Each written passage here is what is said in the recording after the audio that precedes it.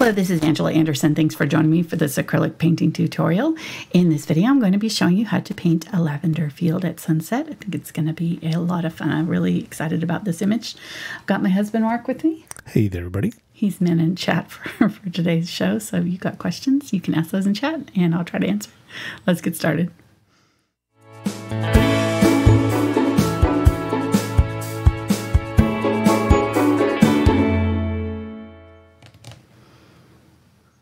Alrighty, I am going to be using a long canvas today. This image was cropped in kind of a widescreen format, so I decided to go ahead and go with the longer canvas. You can crop it however you want to. It's going to be a really easy project to do since we've just got, one focal point with the trees. You can put that pretty much anywhere on any kind of size canvas, and just depending on how much lavender fields that you want, you could even make it on a longer canvas and have more of the fields showing. There's all kinds of different ways to adapt it.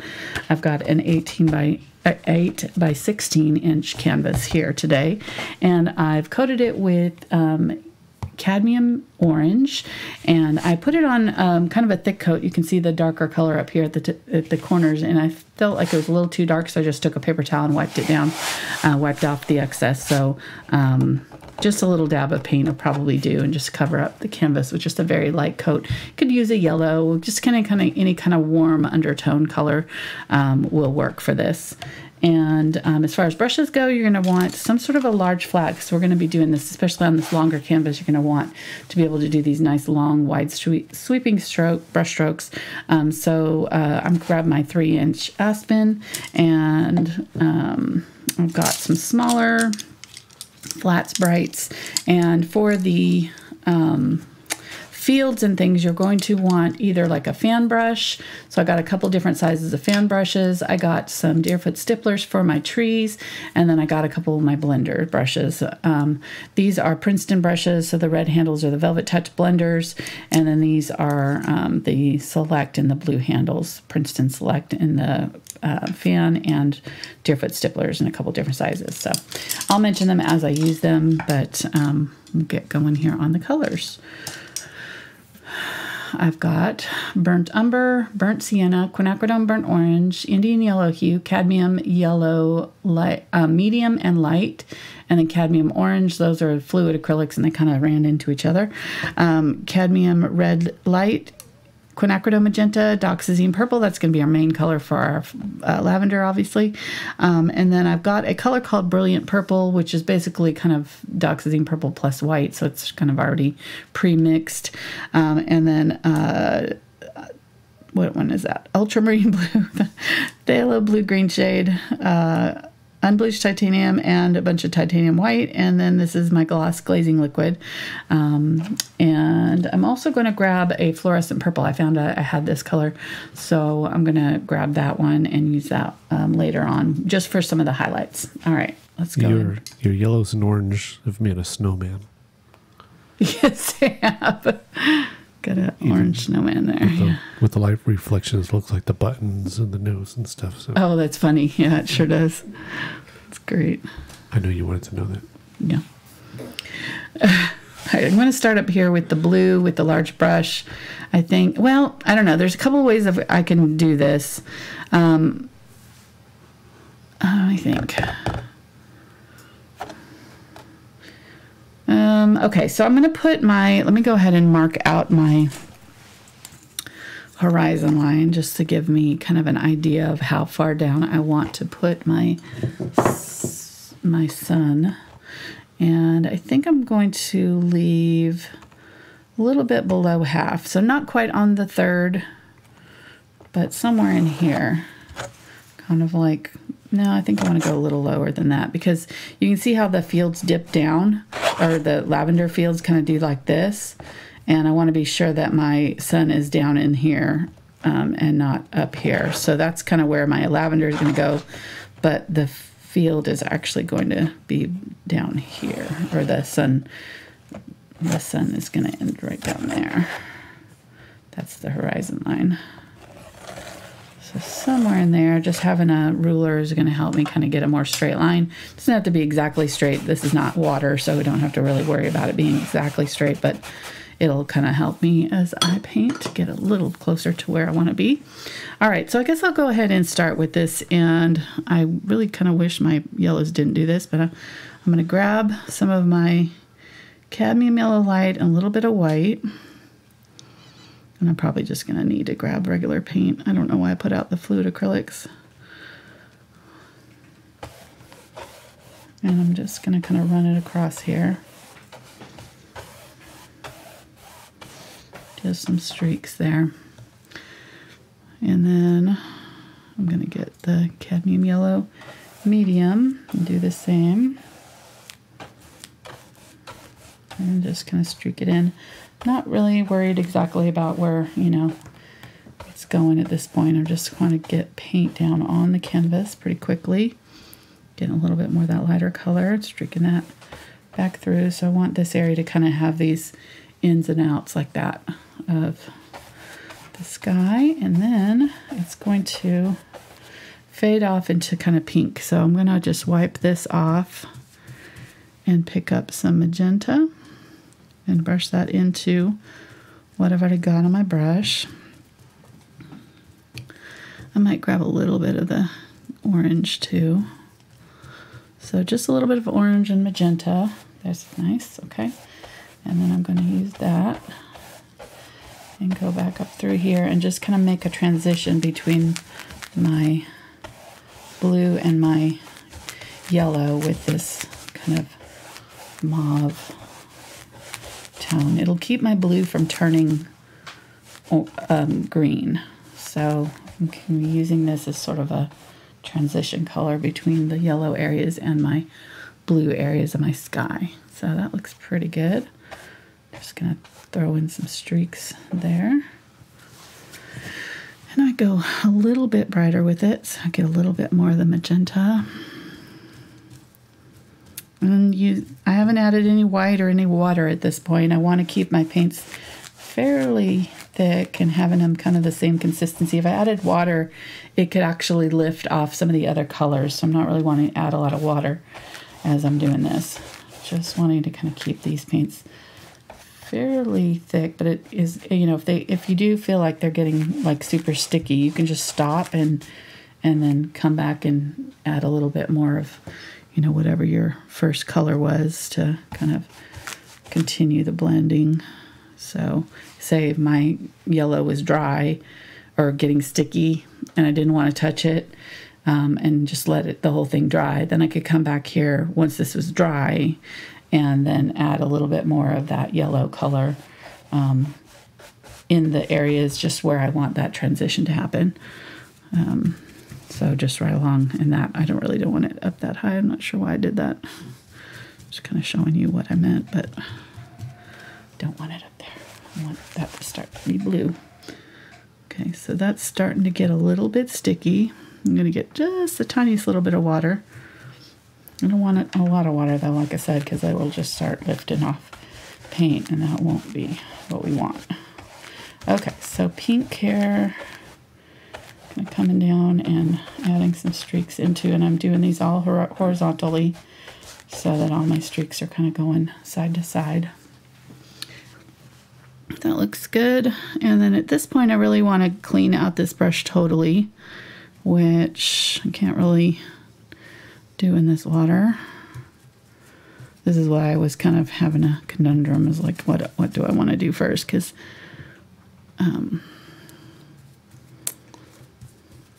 I think though I can use this hopefully. Let me see if I have another one of this size. I do not. Okay. I have to have Mark take it and rinse it off for me. Just rinse that off real quick for me in the sink, if you don't mind. Thank you. That'll give this a chance to dry a little bit too. This next step will be a little bit better if it doesn't blend too much with what we've got already down.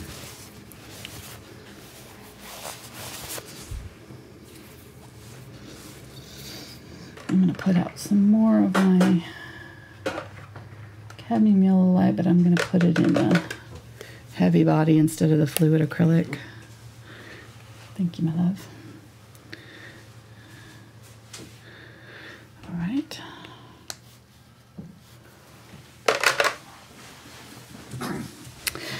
Here we go.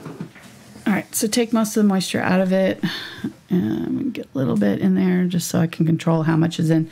Whenever I'm washing out my brush, I always want to just kind of start by taking all the moisture out of it, so it's starting kind of as dry as I can, and then add a little bit of water to it so that I can control and know how much moisture is in my brush, because I don't want it dripping and causing a mess on my canvas. I'm going to get the Phthalo blue green shade and the ultramarine blue and do those 50-50. That's kind of my favorite sort of sky blue color combo. It's just the blue and the more green in the Phthalo blue green shade and the more purpley tones in the ultramarine blue combined to make a really nice just straight royal blue. Might go just slightly more on the blue, the ultramarine blue side, so it's just like slightly more purplish tinted. And then I'm going to deliberately kind of go into this mauve on one side of it. So I'm going to keep the dark blue on this side, and I'm going to just dip into that mauve on that side, so that I'm going to go now up here to my canvas. And okay, so that, see how, because we have that orange underneath there, it's turning that kind of a dark color. To avoid that, I'm going to add a little bit of white. That will make it more opaque and it'll cover over the green. So now it's blue. So if you ever have that trouble and your undertones are kind of, you know, mingling in a way that you don't want them to, then you can just add a little white and it will handle it for you. And then after this dries, I can go back in and add more of that bright blue, and it will have a barrier. That white will kind of create a barrier between the green. That was a consideration when I put this green down, or the orange down as my kind of undertone. It was like, you know, I knew it was going to mix with this blue, but this is pretty much the only place that I've got this blue, so I felt like it was still worth it to, even if it did that. So get a little bit more of that brighter blue. Just go up there in that corner and do that. And I'm not worried about it like not mixing very well down here yet. I'm just going to let that do its thing. I'm going to wipe this out, and I'm going to get some more white. Mix that in totally, and a little bit more of that magenta, and it'll make kind of a purple color here. So I wiped out most of the color that was in the brush, so most of the blue is out. Got some white and then added some magenta to create kind of a purpley tone, and I'm going to use that to kind of go blend over this edge. And this blue is still a little bit wet right here, so it should blend for me instead of lifting. If at any time you see the blue color coming up and it's not blending, but it's just kind of coming off the canvas, then just stop. Don't do anything, because it'll, like right there, it'll lift and it'll cause it won't lay down any more paint. It'll just kind of cause problems. So all right, getting some magenta, a little bit more. This brush is almost too big at this point. I kind of need a little bit smaller brush, and I think I'm gonna switch to one. But I'm going to kind of tap in just a little bit at the starts of some of these clouds that are in here.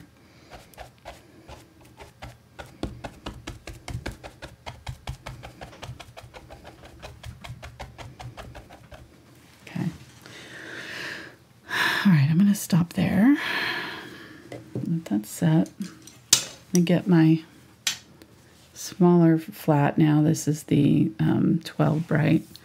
And I'm going to get a little bit of this color and a little bit of this color. So a little bit of the orangey and a little bit of that magenta, and I'm going to kind of just blend through here.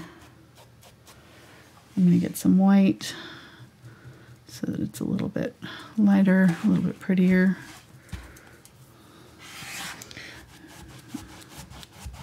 There we go.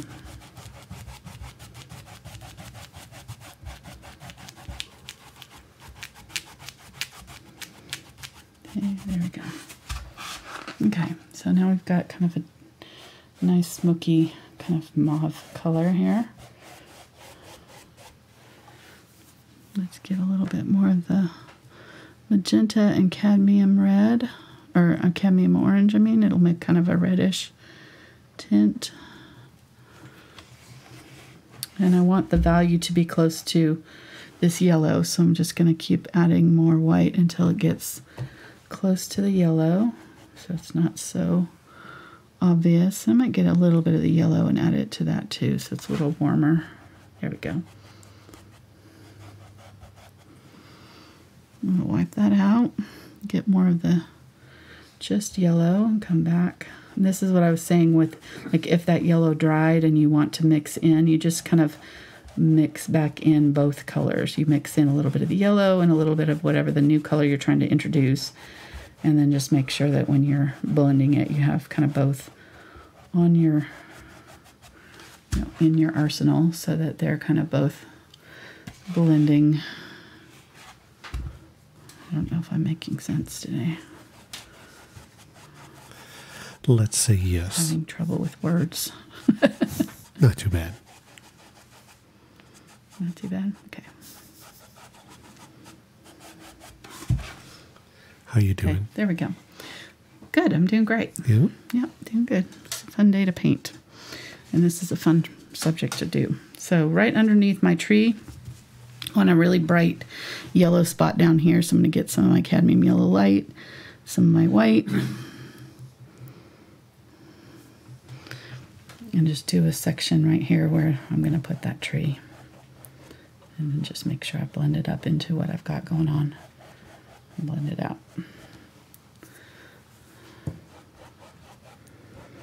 And we've got these other, colors here now, so I can kind of lightly go over some of these areas and just blend out those transitions. Wipe my brush off. So if I got an area here where I got a little bit heavy-handed with the yellow, and I didn't want to go any farther into there, I want to blend that out a little bit better. So I just wipe my brush dry, and then I can kind of go over that area and see how it'll soften that up, and I can kind of just fuzzes out the edge a little bit for me.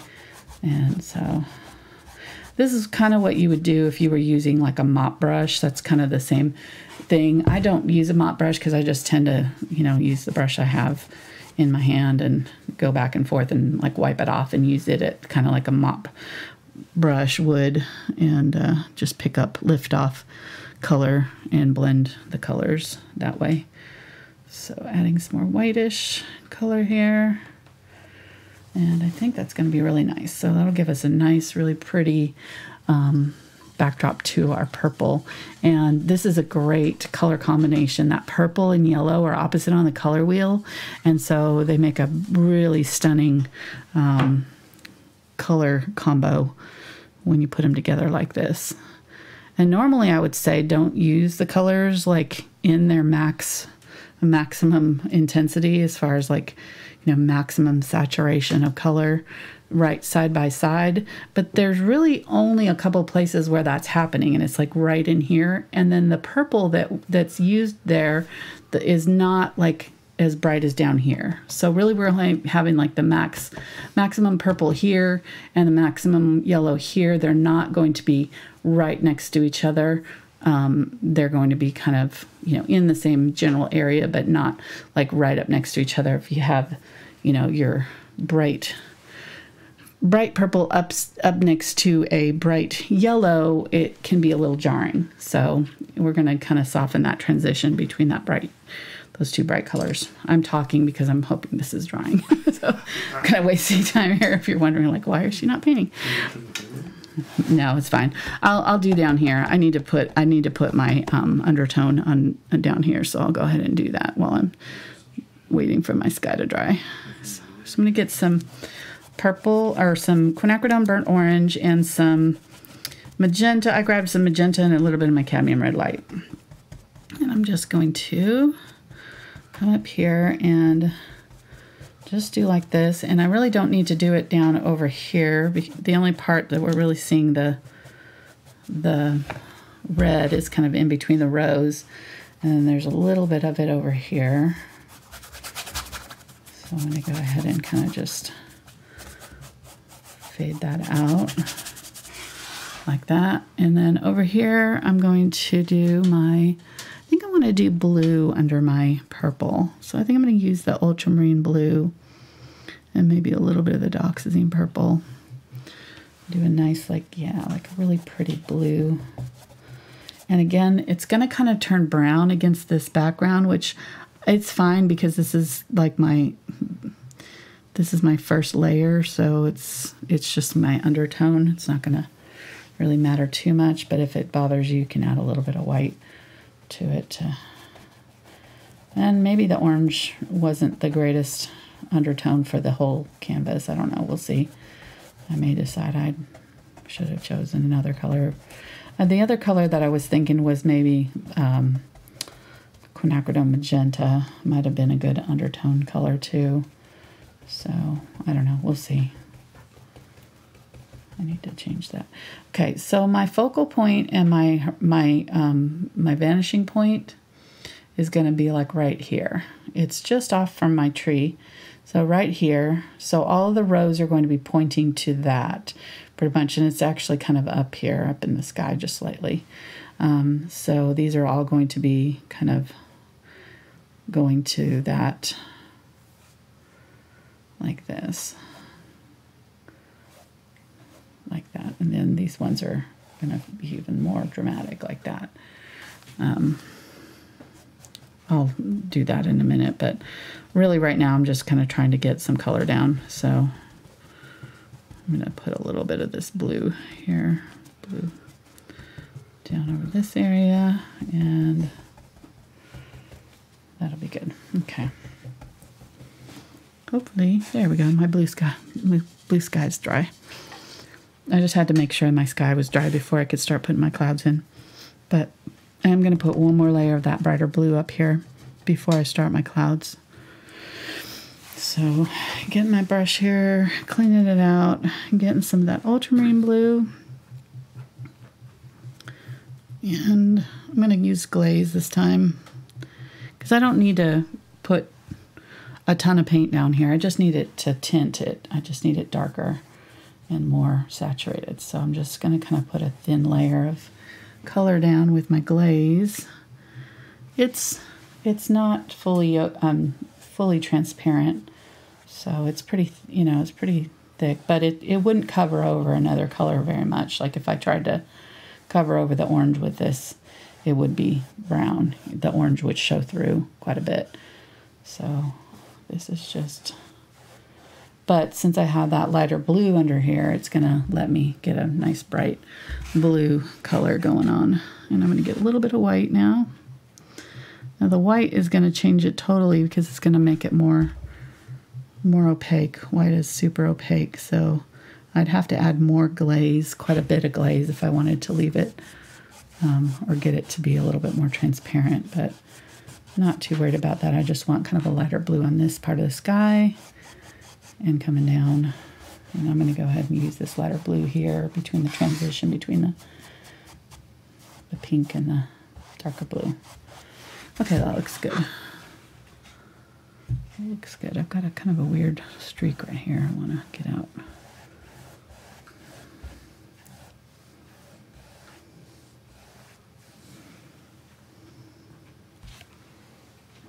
Some more ultramarine blue. I'm going to go ahead and put out the fluid blue. I got it handy there. There we go.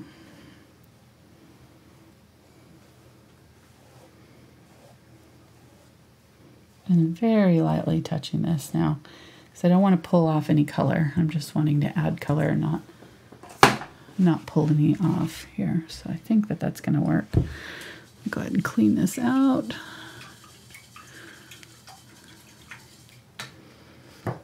And I'm going to grab I think I'm going to use the blender here. I think that should work. So I'm going to get the 3/8 inch blender and get a little bit of the ultramarine blue, a little bit of purple, and I'm going to get a little bit of this blue that had the white in it. And just use this. And this blue back here is still wet.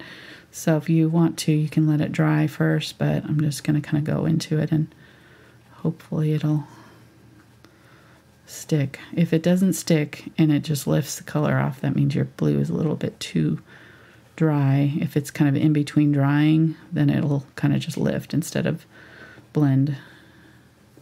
Acrylics get sticky as they dry, and so they'll just stick to whatever you touch on them, and they'll lift right off your canvas if you're not careful. So just watch out for that. You will cry if your paints are not dry. You will wonder why. Haiku by Mark. That's probably not a haiku. I don't know what a haiku is anymore. It sounded good. I used to know. Maybe a hello coo? Yeah, hello, guys. I know. I haven't said hi. I just jumped right into you're painting. Just like, I'm in it. I'm in it today. We're 25 minutes in. And wow. Sorry. Hey, guys. Yeah, very rude. You have all these people over to the house. You don't offer them anything to drink. No snacks. Yeah. Not even for me. You're on your own. I'm working here. This is no Tupperware party. I want that.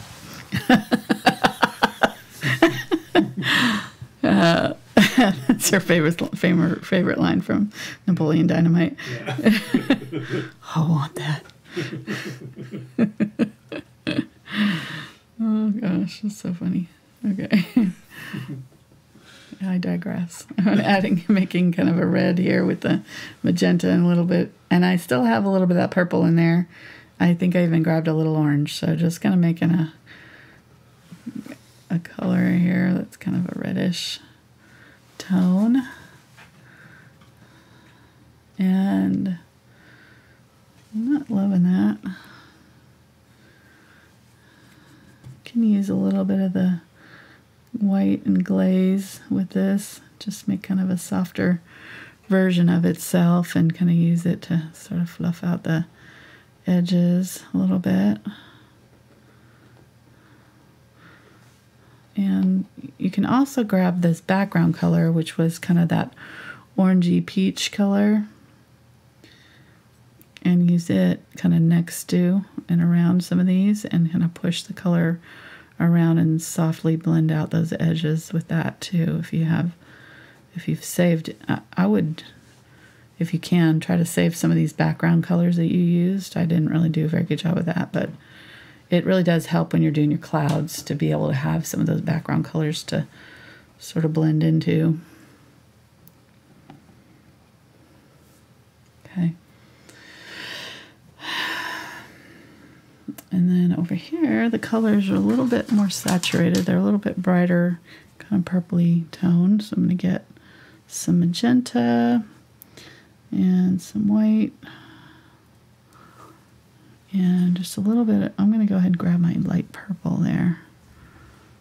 Make a light purple. And then I'm also going to have like a little bit of the ultramarine blue here. So I have kind of a bluish magenta and blue purple, which is the sky color, ultramarine blue, you know, so it'll be a nice color to use with this, blend nicely. Okay, I'm just going to kind of start up here. My blue is dry-ish, so it should let me lay down color. So I think we need to do a video where we don't post the image ahead of time. Okay. And people have to guess what you're painting. Oh, that's a good idea. Because looking at this painting here, okay, we would have gotten it that it was a landscape, you know, relatively early, but not sure what else it was going to be right at this point. What? Yeah, that's true. So, yeah. That's a good idea. I think that'd be really fun.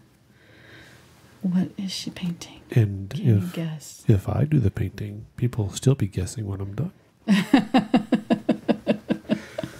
It's like when I used to do this at the church, when I would get up on Sunday mornings and I would do during the worship service, or sometimes all through the service, I would be painting something. I did that for a few years, and here and there, you know, just for special events and things. And sometimes people would come up to me afterwards and be like, "I thought you were painting a fire hose until I saw it was arms." And then, you know, it was like my favorite. It was like, yes, a fire sure hose. like freaking people out. They're probably not even at all paying attention to what's being said. They're just being like, "What the heck is that?" So distracting. So don't do that anymore. Oh gosh.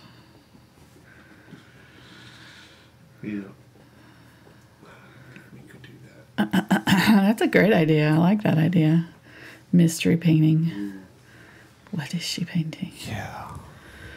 Do it once a month. Do prizes or something. You know? But I mean, if people say flowers, I mean, you got to do something that's a little outside your norm if you're going to do that. That's true. I got to think about how I would paint it so that it's not so obvious. Mm-hmm. But then I wouldn't really be able to teach it. It would have to be just demonstration because I couldn't tell them what we were drawing or, you know, anything too. I'd have to just be kind of like. You could do it like you see those videos that are posted. The person is doing something and then they rotate it 180 degrees. And it's like, oh, it's a cat. I can't. I wouldn't be able to figure it out. Well, we could just flip the image on the video feed. Oh, that's true. They could be watching me paint it upside down. Yeah. There you go. Maybe they are right now. They just don't know it. They would just be holding their phones upside down. Do you think they would cheat like that? I would.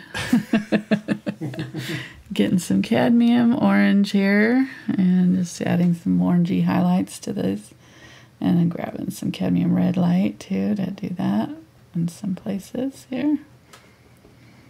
This is nice. I love like painting clouds. It can be a little daunting, and I think that the thing that gets a little scary is because, like, you know, especially when you're going over a light area and you've got this really obvious line here, sometimes it can look kind of harsh and unnatural.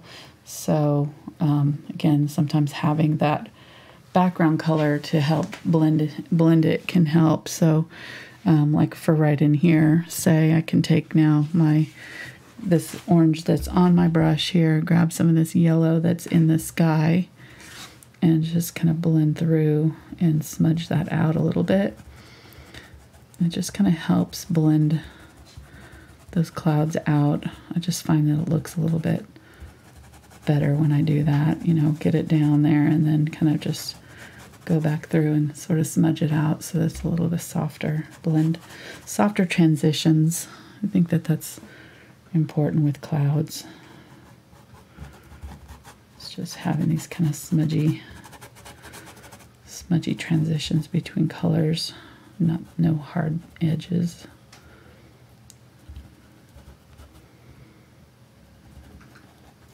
And I can just do that with this dry brush while it's wet. I'm not adding any color here. I've just got kind of a dry brush here, and I'm just kind of smushing that paint around so that it's blending a little bit and softening up. And I've seen artists use mop brushes to do that too. You know, you do this kind of thing and then use a mop brush and kind of go over the colors with the mop brush to soften them up a little bit, smudge them out. All right. So that's pretty good. I want a little bit more of a darker magenta in these areas here. I think more of a magenta purple. So I'm going to get a little bit of purple. Like more of a, it's actually kind of almost just purple now that I'm looking at it. There's not a whole lot of magenta in it. A little bit of white. And I think once I get my purple, I might add it to my clouds up here too. So I'm going to add that in here. There we go.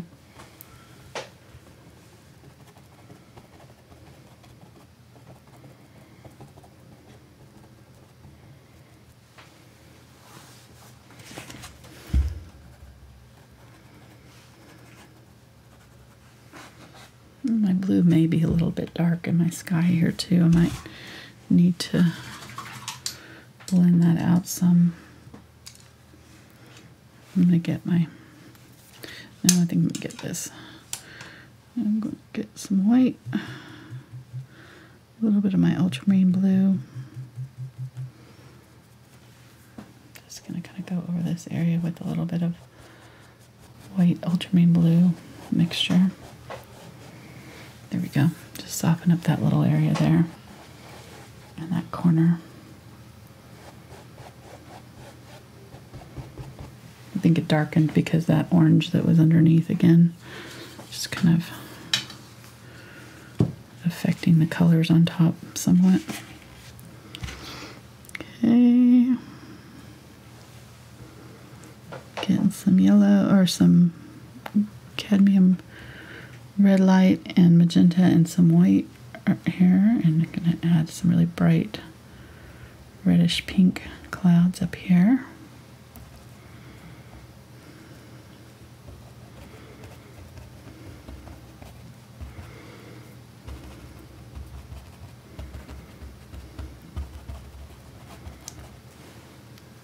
Nice. Yeah, I want this red right here where it transitions to the pink. I think that's really nice. Added a nice bright pop of color. That white is helping it show up against that darker background. There we go. Just a little bit of white in there with that red, just to make it stand out. And then I can kind of use this color and just kind of smudge out the bottoms of some of these if I need to transition them. Soften that blend out. All right. Yeah, so this needs to be, one or two things need to happen. Either my sky needs to go lighter, the blue needs to go lighter, or my clouds need to go darker because they're not showing up. So I'm just going to get a little bit darker purple here with my magenta and just go a little bit darker with this in this area so that it shows up. I can always go back in and add some white in here in places, but it'll help it kind of show up if I kind of go a little bit darker with it. Okay, there we go. Now I can see it. I think my blue might be a little bit bright or a little bit dark in my sky there. Okay, that looks good. Let's go ahead and I'm going to make sure I got this area nice and dark here too. I'm going to use this purple. It's got a little bit of the magenta in it. Give it another tone. That's nice. Okay, I'm pretty happy with the sky and the clouds. I'm going to leave them. And I'm pretty happy with the intensity of the yellow. I think I'm going to add just a little bit of white, a little bit more of a really bright shock of color right here. So a little bit of white with my cadmium yellow light. I'm just going to go right here, right behind that tree, right where it's going to be really bright. Just want it to show up kind of behind the trunk of the tree and then kind of fade out over here. And I'm going to add a little bit of yellow to the clouds over here. Be getting touched by some yellow.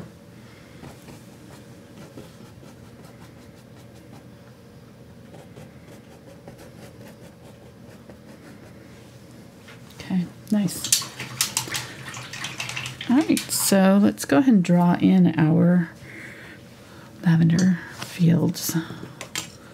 That way we can kind of know where to do our rows. So I'm going to use a ruler to kind of help me stay on track here. And I'm just going to kind of pick a spot that is my focal point. So it doesn't matter where, or my, a vanishing point, I should say, not focal point. But I'm going to do it right here. And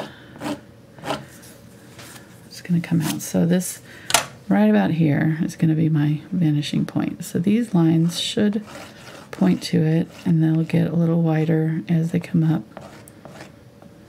and out And actually, wait, nope, this one, okay, I didn't do this wide enough. This one actually is wider than I made it. So it actually comes out like this. And then the next one is kind of like right above the corner there. And coming out there. And then there's just one little one here. I'm not even seeing the... Okay, there we go. And then the next one here,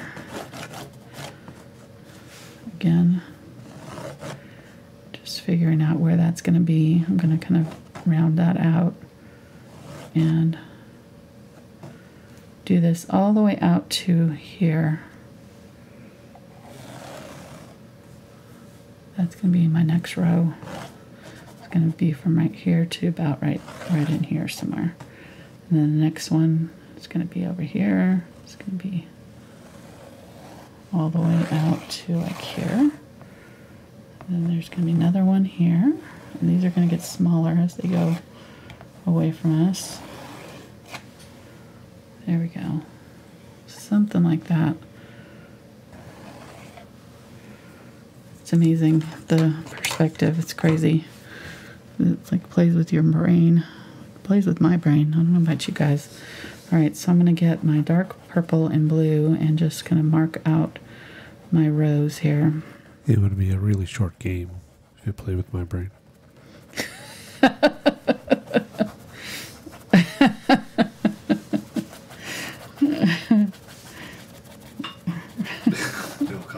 Really short game. Yeah, I notice you're not even arguing. You're kind of agreeing with that, actually. Like, yeah. You're not a game person. It makes sense. Yeah, you don't like games. Yeah. So if it played with my brain, it'd be like.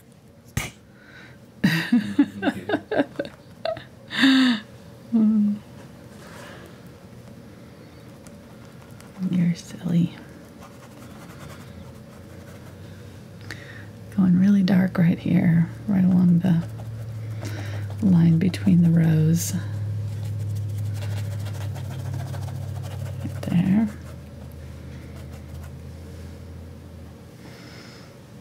And then I'm going to get a little bit of the magenta, or some of the lighter purple here, just so I kind of have an idea of where the top of these are, because I don't have it.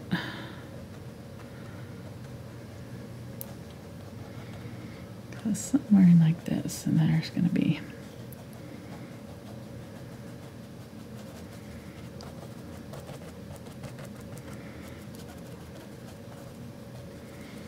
like that. I would think at this point people would know it's lavender. I would hope. I would think so. I would think if we get to this point, we'd have some guesses. Some correct guessing happening. That's true. There are some things, though, especially certain animals, that could be very fun to play with people's brains. Leave the eyes out to the last, leave certain features out. Yeah.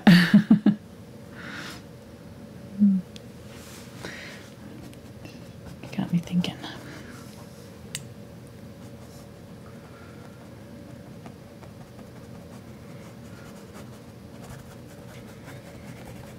And I wish I hadn't covered up all of my orange in here. I kind of didn't leave myself a lot to work with as far as this goes. I probably should have just waited till I had it drawn out here to know where to put the darker colors, but yeah, it's working. All right, so go a little bit over here. Somebody watching said that they have a lavender farm, so that's pretty cool. Be interested to see pictures of that.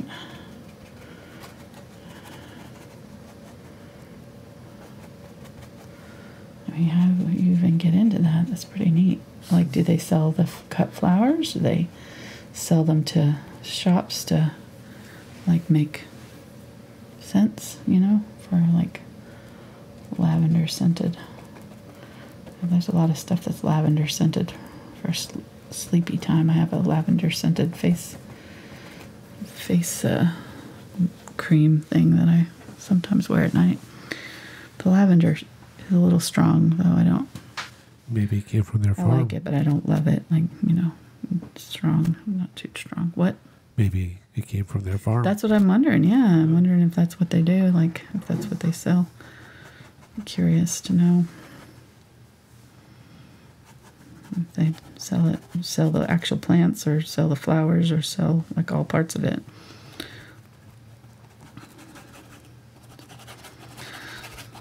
Maybe just lavender NFTs. Huh? Maybe lavender NFTs.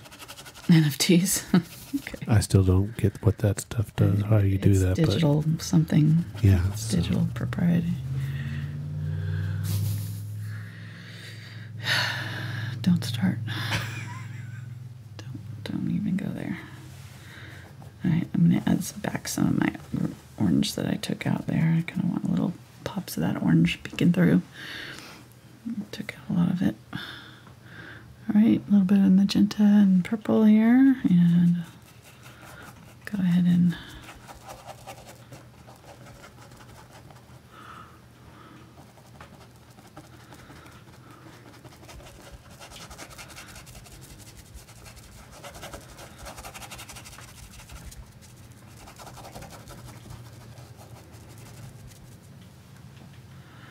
yeah, nice. Getting the darker purple here and going along the sides with some of that.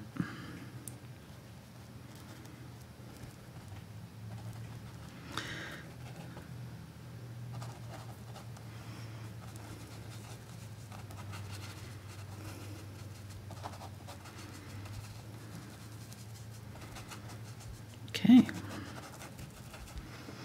Nice. I'm getting some of the lighter purple just so I can kind of see where that border is there. This border goes all the way to back in here.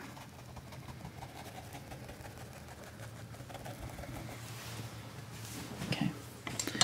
Nice. Okay, I'm going to get some of the purple and a little bit of that lighter purple that's got the white mixed in, and kind of just go on the top of this row and sort of add some highlights there. Just across, kind of rocking it back and forth, creating layers of lighter color. I'm going to do it on this one too. Just tapping back and forth.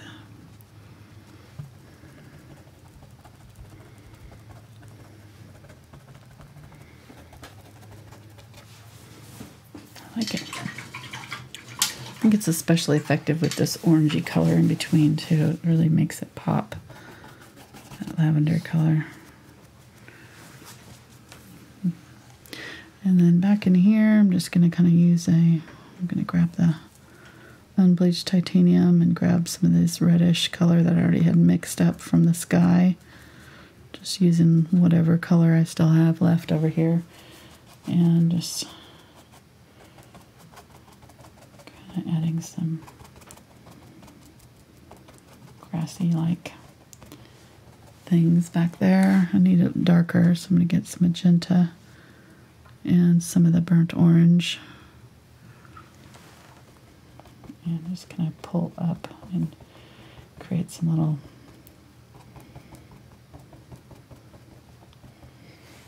areas back there.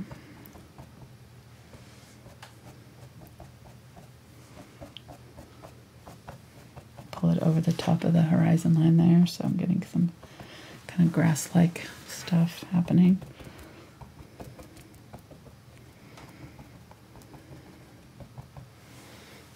Getting some more of that unbleached titanium.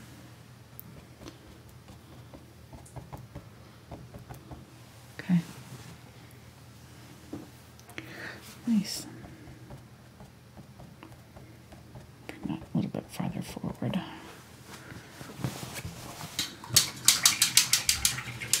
Can you put like little track lines there in those two paths to make it look like a tank drove through there? I could. Thanks. I appreciate it. Not going to. Gonna get a little bit of my Cadmium Red Light and my Burnt Orange. And I'm just gonna pick a spot for my tree. So I think we decided it was gonna be like right in here. So I'm gonna kind of start that tree trunk with this color. And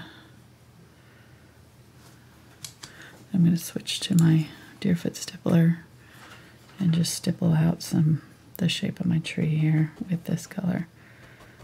And go ahead and do this whole tree with this kind of light. I'm just going to tap down some color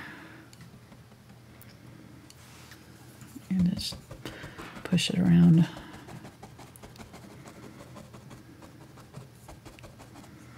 I just want it along the edges. We'll go in with the darker color. Get a little bit more of the burnt orange up here at the top, maybe.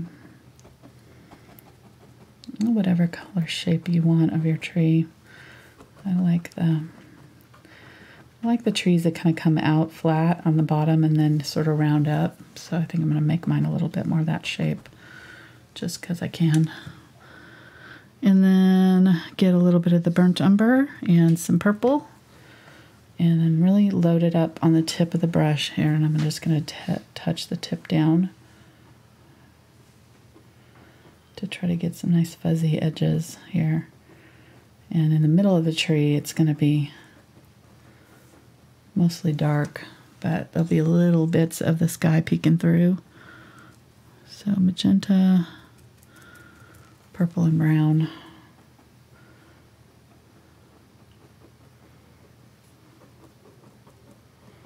I'm trying to kind of leave these little open spots that I've created. And then make sure that I'm going just inside my red along the edges here on some of these areas.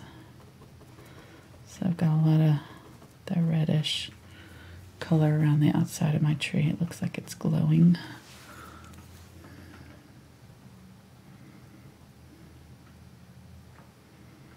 And then I'm going to get this color and just go through the middle of my tree trunk with it and create some branches coming through.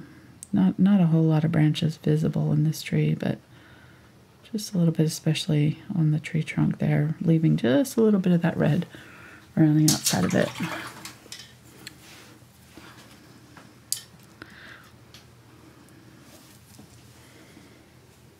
And this is the way, like, you know, you may think, oh, that's a black tree, but this is a way of really like making it much more colorful and fit with the rest of the theme of the painting.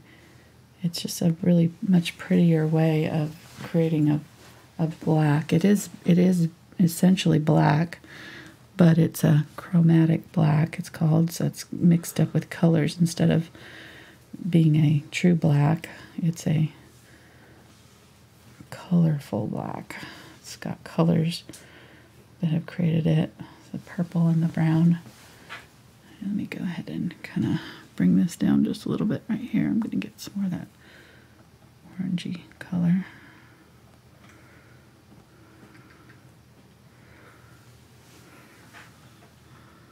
Cadmium Red Light.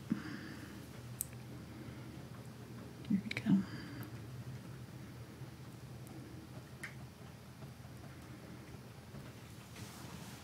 There we go. Okay. I'm going to stop there, I think. I don't want to go too close to the horizon line with it. All right, you can zoom out if you want. One more thing, though, before we finish this, I'm going to get some of my orange and my Cadmium Red Light, and I'm going to do my glow along the tops of my lavender field.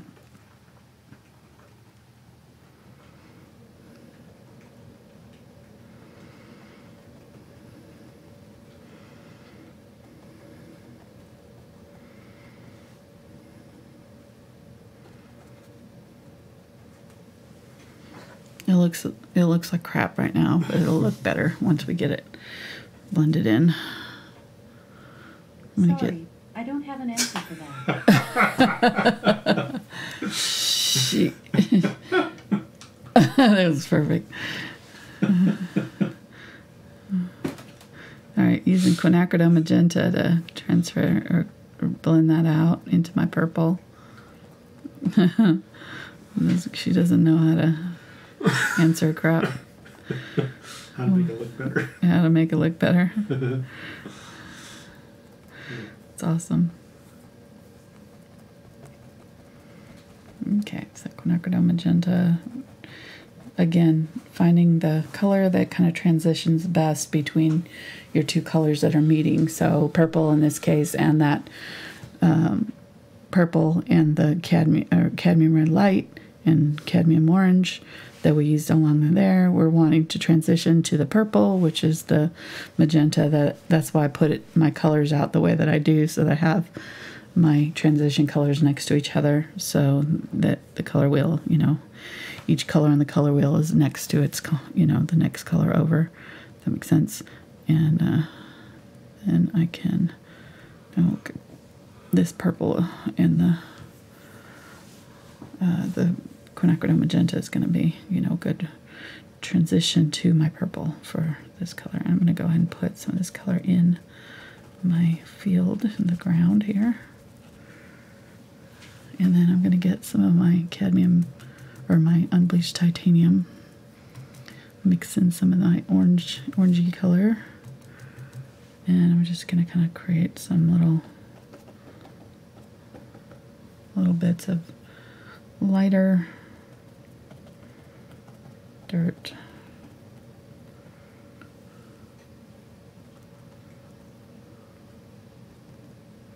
I'm getting smaller as it gets closer up here. Okay.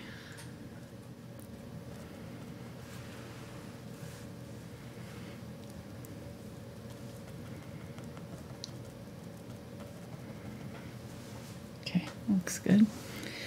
Let's go ahead and I'm going to use this color over here too. I've already kind of used it. Get a little bit more of the darker magentas and just have a little bit more contrast back in here. I feel like it needs it. All right. Well, yeah, look at how nicely that orange looks like with our tree, though. Isn't that pretty? It just makes it really, really nice and glowy.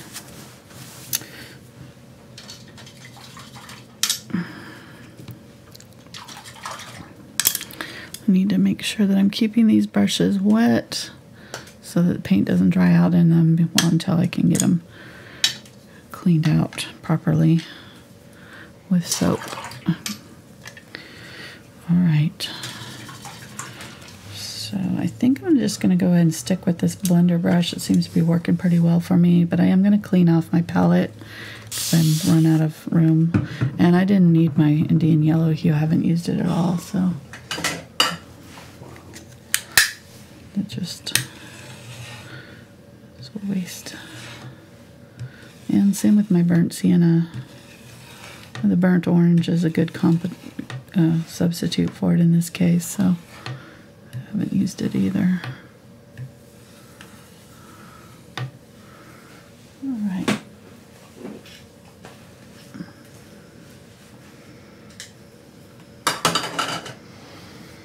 Can get some more Ultramarine Blue out. Not sure am I going to need it, but I want it just in case. And then now I'm going to put out my Fluorescent Purple because this is where I, whoops, need to use it. Come on, go in there.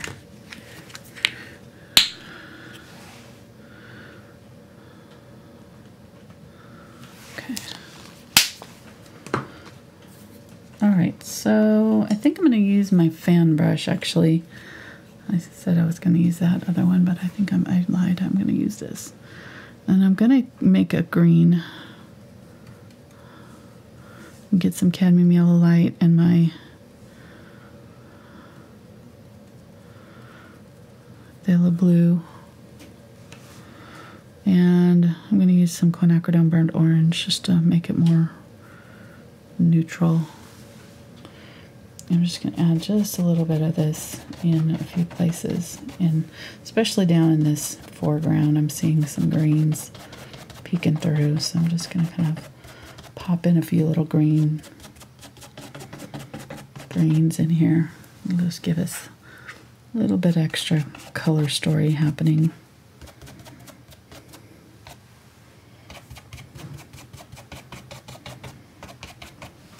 Okay, that looks good. Wipe that off. Clean that out.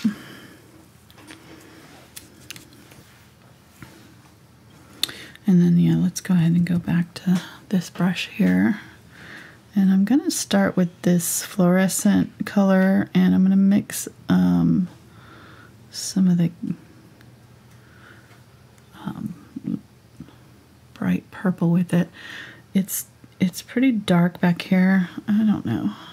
It's not going to work. Let me get I want magenta and purple.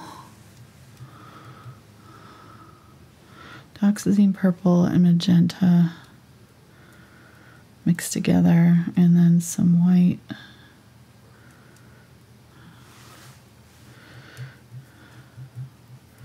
And then let me see if I can make a interesting purple with my Ultramarine Blue and Dioxazine Purple, or I'm sorry, Ultramarine Blue and Quinacridone Magenta. A little bit more blue. Add some white to it. Alright, so that's an interesting color. I want a little bit more blue. There we go. So we've got a nice, really pretty bluish purple. And more of the violet purple here. And then we'll do the just Dioxazine purple with white here. For more just a straight up purple tone.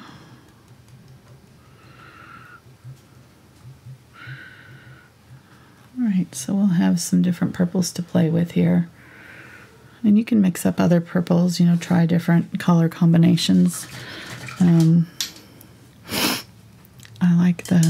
like the Quinacridone Burnt Orange with magenta for like a burgundy. I don't have enough magenta left to make it.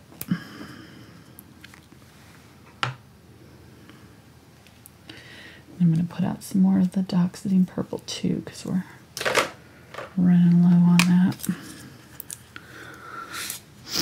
Before I get started, it'll just help to have the colors already ready to go. And I think I want a color I don't have on my color wheel here, or my color palette, but I like to use for these kind of cases, especially with oranges, is light ultramarine blue, which is just ultramarine blue plus white. So I'm just going to put some of that out because it's going to be a nice like go-to color that I could just grab for highlights.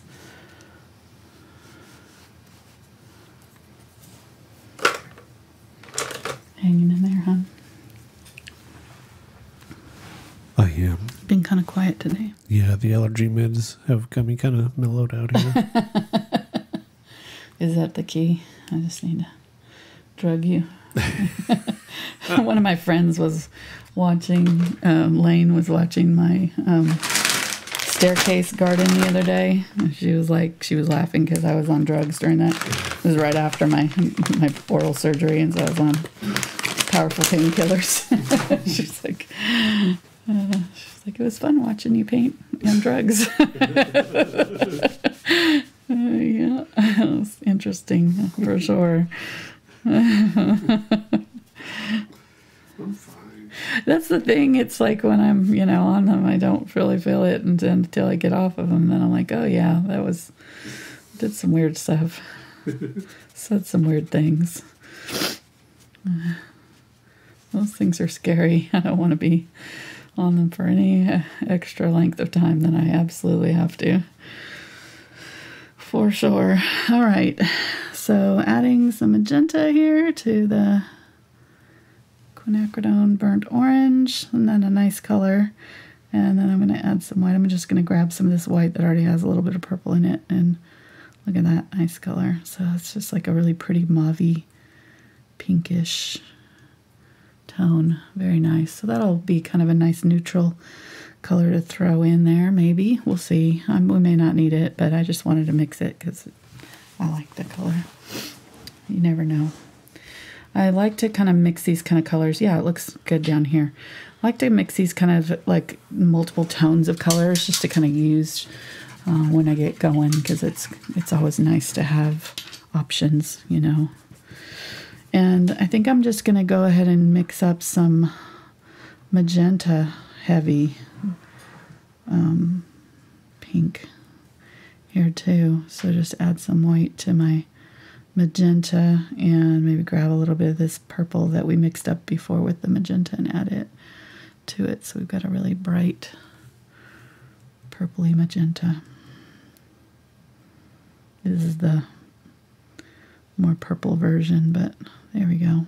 Yeah, that's nice. Okay. Very good. Okay.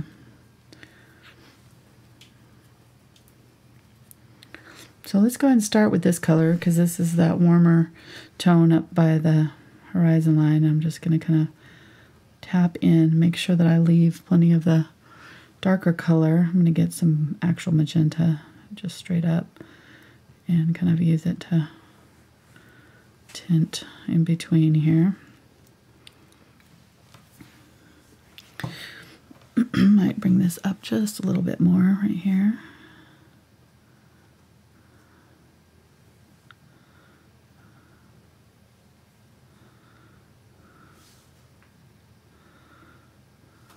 Okay, and then up here too.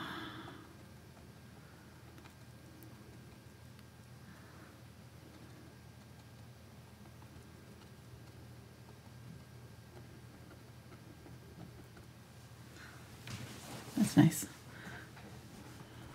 I think this is just the perfect color. It's nice and bright, not too bright. So this is the okay, reset. This is Quinacridone Magenta with white and a little tiny touch of purple. I like it.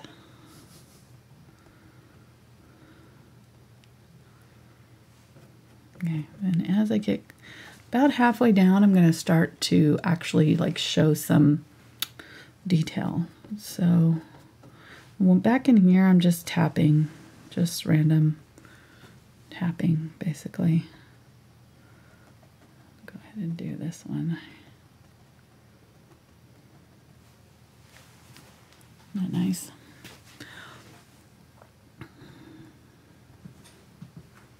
Get a little bit of magenta and adding that in. So it's not just the light magenta, but it's got a little bit of regular magenta in there too. Pretty. Pretty, pretty. I like it. I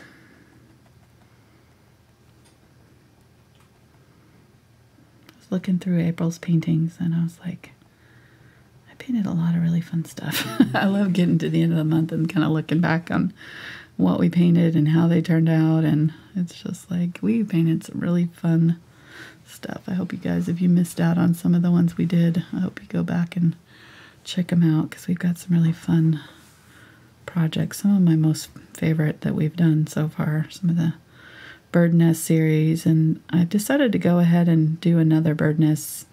Yes. I hope you guys aren't tired of them, but they just make me happy, so I've been really enjoying that series, so I hope you guys have too. And I haven't put out my schedule yet, but if you are part of my newsletter, we sent out a little preview last night, or today, actually, this morning. We got it done late. I was up till 2. Oh, okay. This is how tired I was last night when I was making my schedule. I was up till about 2 in the morning and trying to get my schedule finally set for May so that I could put it in my newsletter. And my Patreon group, I'm making a dark purple here with the Mark knows what I'm going with now. Because I can see it in the newsletter. Is it in the newsletter? Oh, God. So, yeah, I didn't catch it before the newsletter went out this morning. Because I was telling Mark about, that my Facebook group for patrons, my $10 level group, voted on what they wanted to see for their challenge images coming up. And the winner was continental animals. So we're going to do a series for them of animals of continents, right? And so I was like, okay, the first one, I had a picture of a white peacock that I thought would be a good start, And so I wanted to put other animals around it. And so I looked it up, and peacock was from India. And so I'm like, okay, we're going to do Asia. So I started out with a panda, check. Yeah. And then I added a tiger, check. And then I added a baboon, which is an Asian animal. Not sure exactly where from. I think India area, maybe. And then and then here, show the picture. Here you go. And then I added the native giraffe. I don't know why. I was thinking. And she was all proud. She was telling me before the show. So and then she's like, wait a minute. Giraffes are from Africa. Asia. Oh, God. Help me. Oh. Yeah, so that was my 2 a.m. brain coming up with that brilliant. Oh, my gosh. I'm going to have to redo that. One of these things is not like the others. One of these things does not belong. Oh, gosh, I'm sorry. It just tickles me. I was like, oh, I don't know why. I just had a mental block this month and just could not figure out what to paint this month. And so I decided to... The Asian giraffe.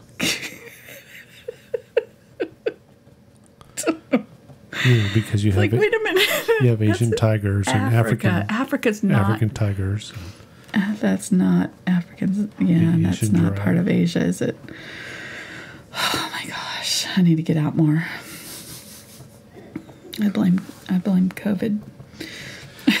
So I just put up the link to your website there, thankfulart.com, where you can sign up for the newsletter and get some factual pictures that you won't see anywhere else in the world in the news. Right. They've been lying to you this whole time. Giraffes are your schools, everything you've ever thought was real is debunked in our newsletter. I'm sure. I wonder how people are going to be so confused. Like, I think she means maybe Africa, but I don't know. Oh, okay. I don't know. I will fix it. Oh, this is what I get for procrastinating. Honestly, didn't procrastinate. I just couldn't figure out what to do. Some months are like that. I have too many options. I'm like, it's not that I don't have stuff I want to paint. It's just that I have too many options and I don't know what to choose. Sometimes too many options are worse than not enough. That's my problem. So, yeah, that happened. Oh gosh. Sorry, guys. I'll fix it. I'm sure. And Brennan, of course, being as super. Just went with it. Yeah, he's just like, okay. He didn't say. Well, I don't think he even probably noticed. He just was like, okay, she says to send it out. I will send it out. So we know Brandon's a yes man. Brennan is. Don't even say that. Until you're ready to do what he does, put up with me all the time. Brennan's a saint. What if he says the same thing about me? What? I'm using the darker purple here to kind of mark the rose a little bit better. What? Said I wonder if he says the same thing about me. You're a saint. No, you don't get to say that.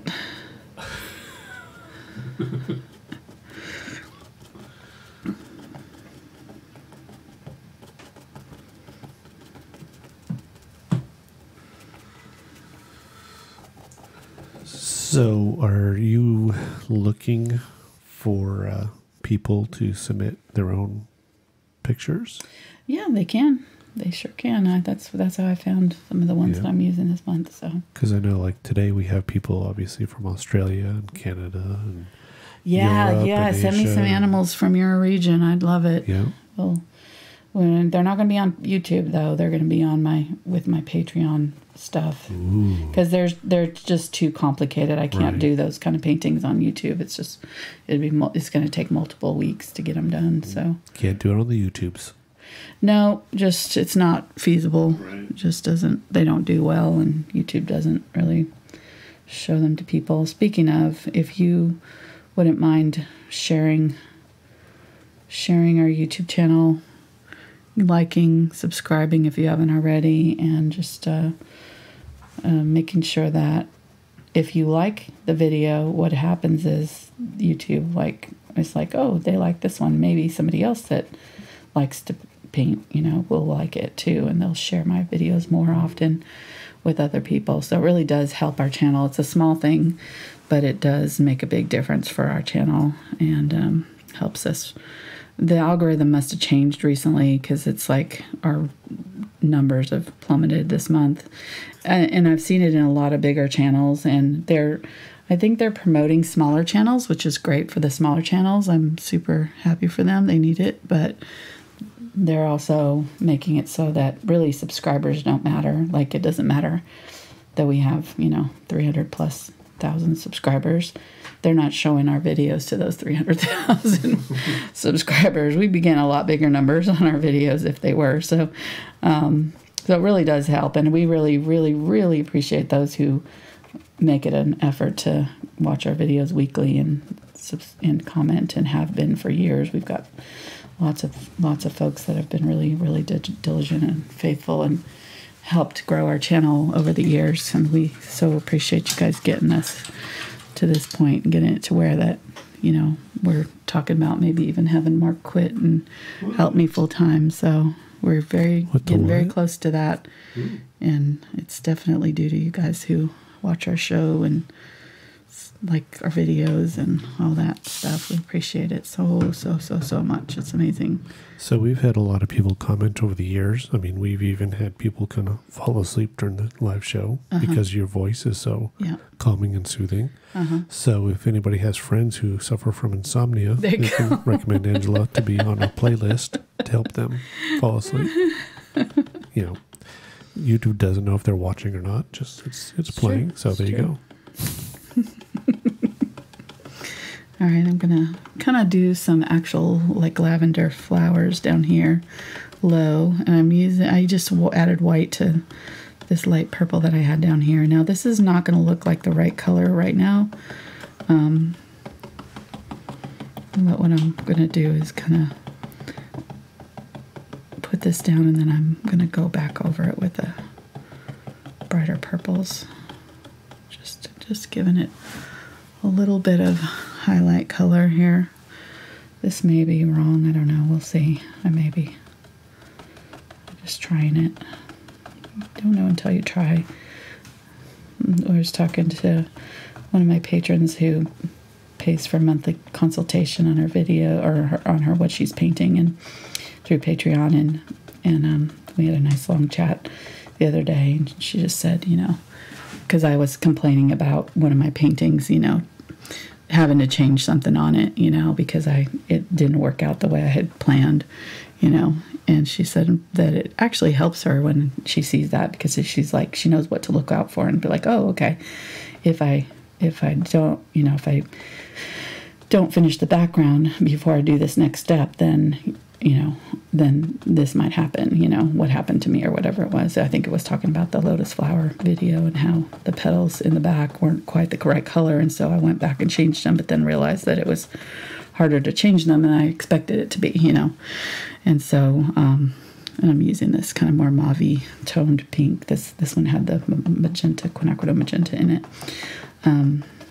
to kind of do the next transition. So, and kind of fanning it out a little bit, so it's kind of doing this fan shape here. Makes sense. I'm going to use this color over here, bring it out a little bit up, and see how it's important to have this dark behind it. Otherwise, this step is not going to show up because you won't have that dark color underneath to transition. So as we're getting back here, I'm just going to kind of use the fan brush and sort of dab it.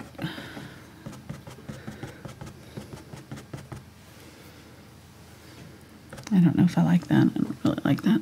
But basically, you know, it's not a science that what we're doing here, you know. I mean, and especially because I'm painting these live, so I haven't painted these ahead of time. And, you know, I don't know exactly if what I've got in my brain is going to work as I get it going, you know, as I'm painting it. Sometimes if I've painted something multiple times, then I kind of have a better idea of what, you know, what's going to happen, and I can anticipate the way the paint's going to work, and, you know, if how my layers are going to work out and what colors I want to use and that kind of thing. But most of the time I'm just figuring it out as I go, you know, and sometimes it works and sometimes it doesn't work like I think it's going to. And that's when I get a little frustrated, because I feel like it's, you know, you guys are following along, so it's a little harder to follow along, I feel like, if you see me make a mistake or, you know, have to change something and I've already shown you a different way of doing it, you know. So I try to be aware of that and try not to make mistakes. I don't know, but I'm human. It happens. And they're not even really like necessarily mistakes. They're only really mistakes when you're teaching it. Because when I'm painting, you know, just for myself, I'm just jumping in. I don't really worry about exactly how it's going to go. I just change things as I go, and if I don't like it, I change it, and then I keep trying new things, and I kind of experiment as I go, and I just kind of am a little bit more free about it. When I'm teaching it, I want to be a little bit more methodical and, you know, make sure that I have sort of better steps for you guys to follow, so it's easier for you to follow, and I'm not jumping all over the place as much as when I do it just for myself. So that makes sense. But the challenge images, like with the colorful dogs that we did recently and different ones, I've been more doing things a little bit more on my speed. So they've been kind of seeing a little bit more of my normal process, which is just a little bit more haphazard and jumping in and kind of changing things as I go and trying new things and being a little bit more sporadic about it. So I don't know what I'm trying to say. I'm just saying. Oh, Basima was just saying, she's the person I was talking to. She was saying that it helps her. It actually does help her to see me make mistakes, because then she can figure out how to fix them herself, and she can look out for those things when she's painting it, so she can, you know. So I would definitely say, if you're going to be painting along with me, that you watch the video fully before you start it and take notes as I'm painting, and then that way you can kind of, if there are things that I change, or, you know, the things that don't work, and I say, okay, watch out for this, then it'll be easier for you to follow along later. That makes sense. But all right. And also, if you make notes too, then you have your color mixes and things figured out ahead of time too, and you can kind of anticipate better what I'm doing.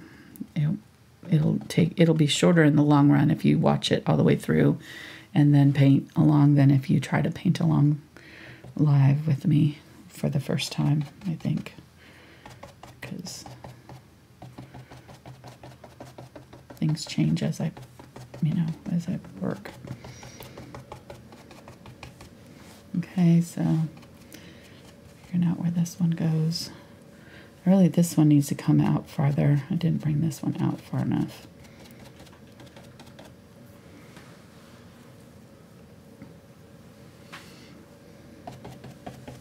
Because this one's supposed to go all the way off over here.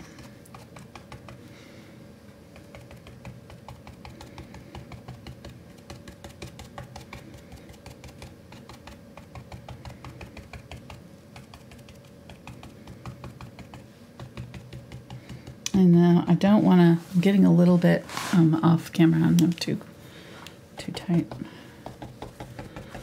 Didn't see any of that. I'm getting a little bit solid there with my coverage, so I want to be sure that I don't do too much. And I may switch to a little bit different brush because this one's kind of big.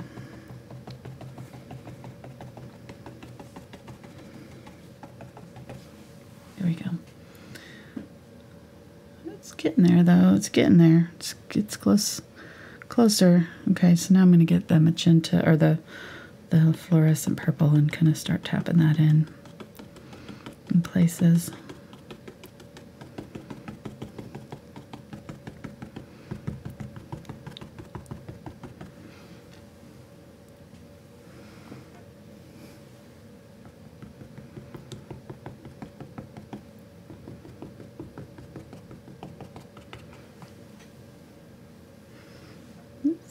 Good.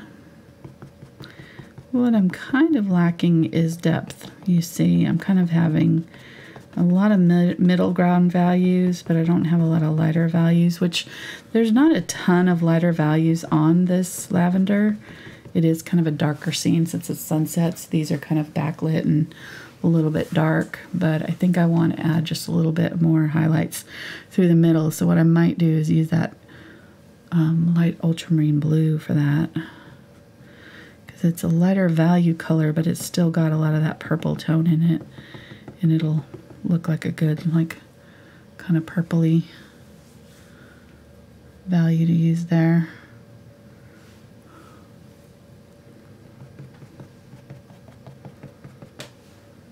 See there?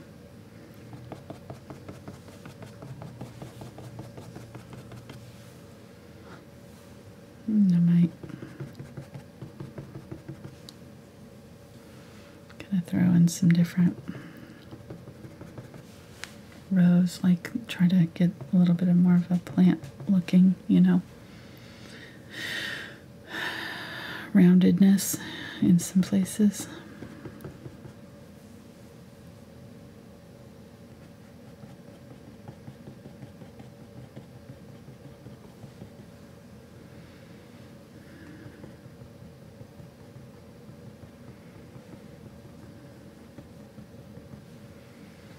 I don't know if I love that, but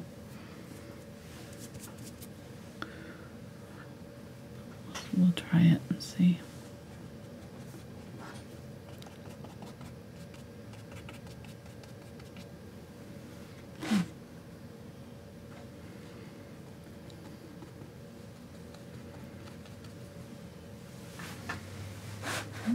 Yeah, I kind of like that bluish tone in here in a couple of places. A nice highlight.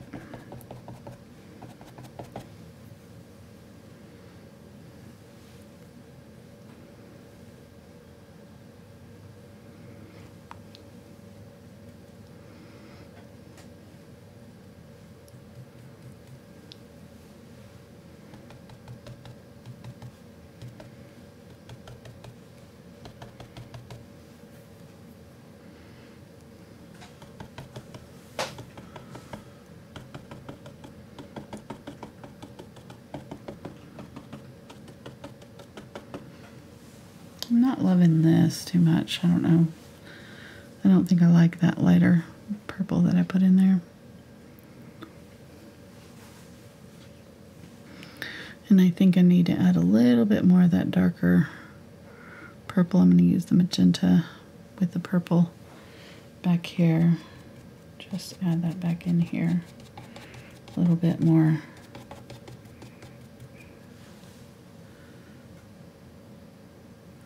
Yeah, and I think I'm going to use it here too.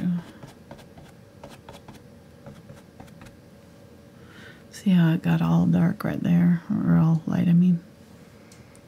A little bit of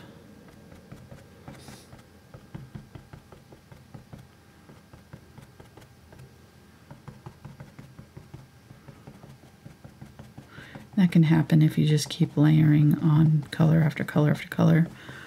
You can end up with, you know, just a little bit. It just all the background color goes solid, and then you end up with just a solid mass of light color.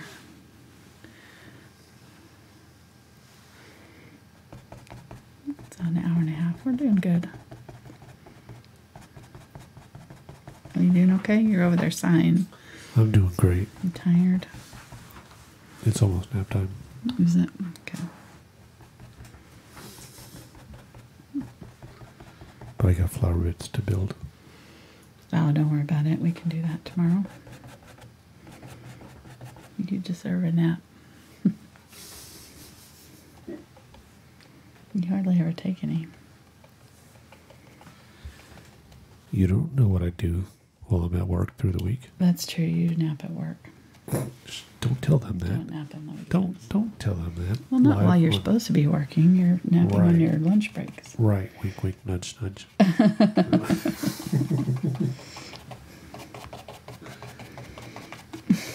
I may or may not have woken myself up snoring during lunch a few times.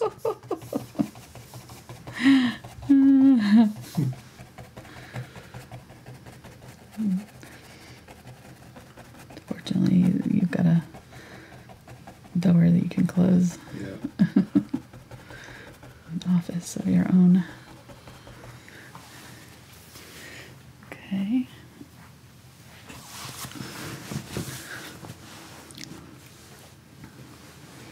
So, gonna just, yeah, I think I want it a little bit different color there. Maybe not quite as bright as that, but doing a little transition down here between the lavender and that backfield there. And if it's not coming off your brush, just add a little water to your paint. And if the fan brushes tend to work a little bit better if your paint's a little more fluid. So adding a little bit more water. It's going to come off a little bit better for me. And then leave a little bit of darker color, and then adding in my highlight along the top there. All right, we're getting very close here. And there's another field right here. So there's three that are kind of really tightly packed right here. One here, one here, and then one here.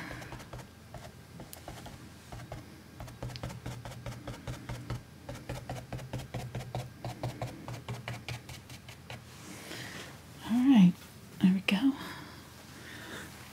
And then, of course, my colors are much more blue than I'm seeing in my photographs. So I'm going to, if I let this dry, what I can do is grab my magenta here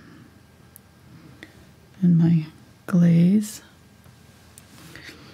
and just go back over my areas with my glaze.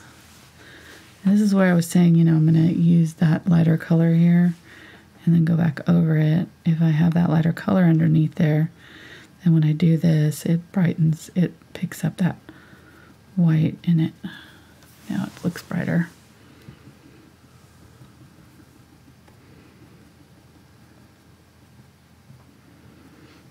Okay, this is nice. So this is going to get us closer to where we want to be color-wise. This magenta over the top of these blues and lighter purples and things, you may have gotten yours closer to the color you want it. You can even leave it this blue too. It doesn't matter. It doesn't have to be exactly like I'm seeing in the photo. You can do however you like it, whatever colors work for you. So if you want yours to be a little bit more purple, you can leave it. You can do this if you wanted a little bit more of this reddish purple, more the fuchsia. And I think it's only looking fuchsia because of the sky, the sunset color. That red is tinting, so we're just basically like washing over the purples here and making them more color of the sunset.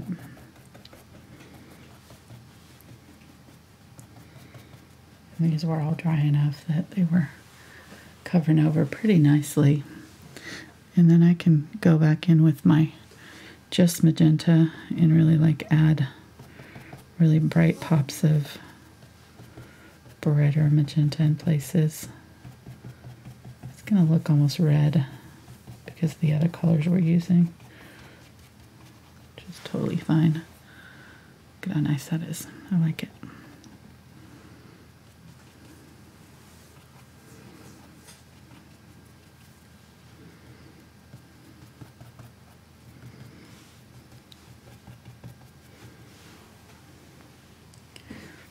Pretty.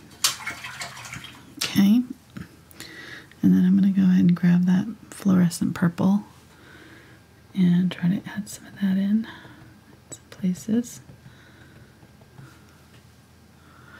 And if you have a fluorescent like rose, we could try that. Go for a fluorescent pink, fluorescent magenta. Any of those. You don't want to mix your fluorescents though, so I'm just going to do this by itself and then do my magenta ones on their own. Now, why don't you want to mix them? Because they won't be as fluorescent if you mix them. They lose their fluorescing for some reason. I don't know, it's a chemical reaction or what, but don't want to mix fluorescents.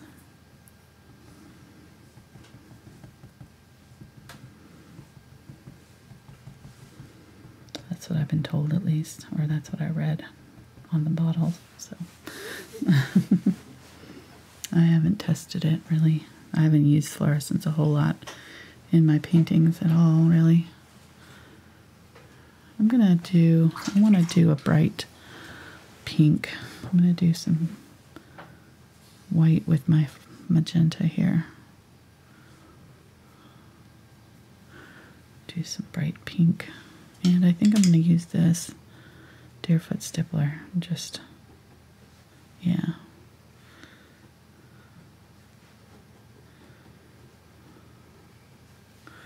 Hit the middle of that with the magenta and white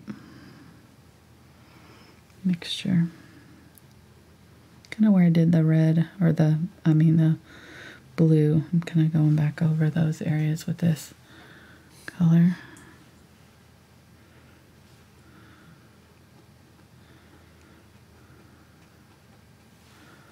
And honestly, you can stop at any point now that you're done, you know, that you are happy with it. I'm just making small edits here to give it a little bit more depth, but it can be done whenever you're happy with it.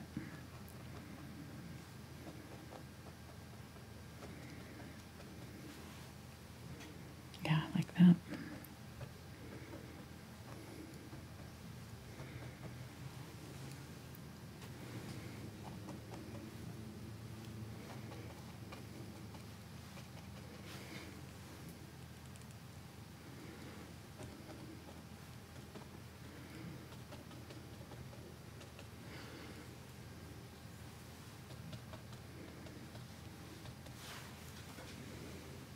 Yeah, I like that lighter color a little bit better. I'm liking that.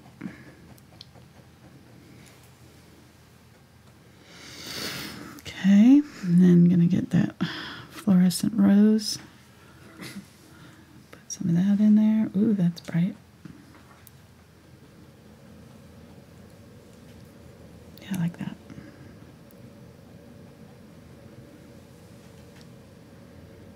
Okay.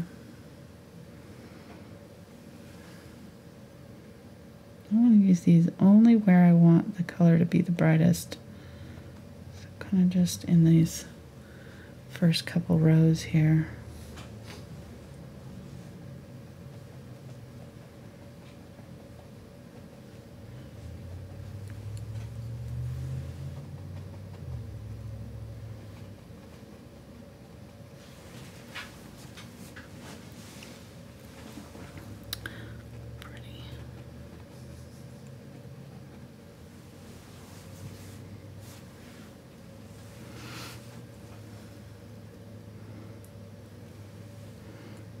The purple. And I can see right, especially in through here, I've got like no depth at all. So I'm probably gonna have to add some dark back in right there and get that magenta burgundy color. And then just sit down and touch it, flick it up, and get some purple. Magenta.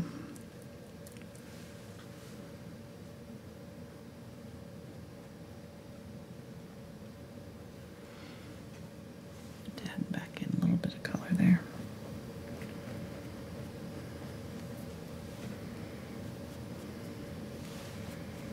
Making sure my rows have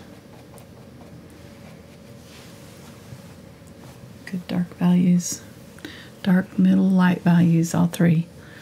Important to have depth.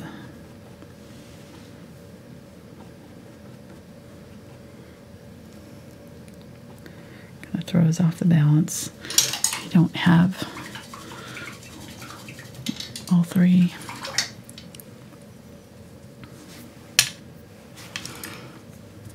Okay, I'm pretty much, I don't want to overdo. I tend to want to do more than I need to.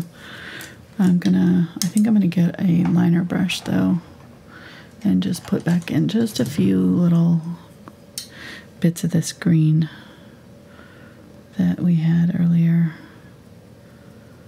Added a little bit of the burnt orange to it to make it a little bit more neutral, and I'm gonna add just a little bit of white so that it stands out a little bit. And I'm just gonna add little flicks of this in here. Just in a couple places. Doesn't have to be real obvious, but I just want a few little bits of green kind of popping in here. Especially in some of these darker areas, maybe.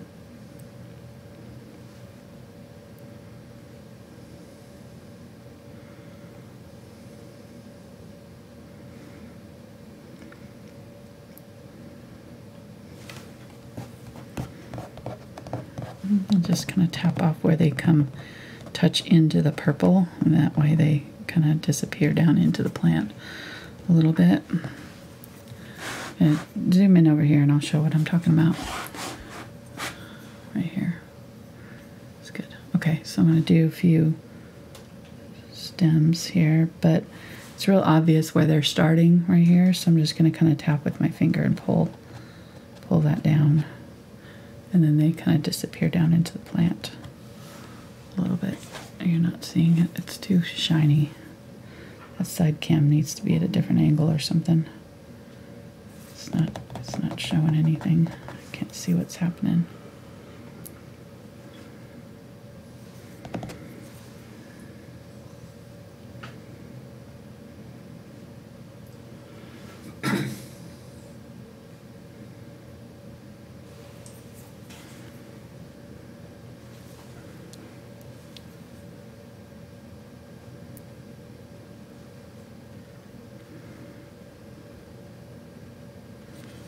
Okay.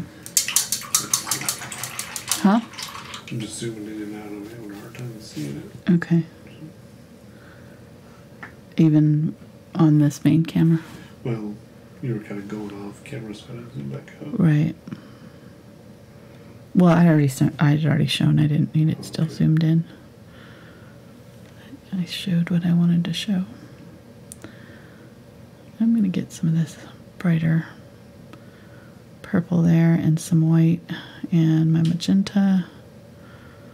Make a light pink. I think I already had some, and I'm going to just find a few little buds and just sort of tap in some flowers that are more obvious here.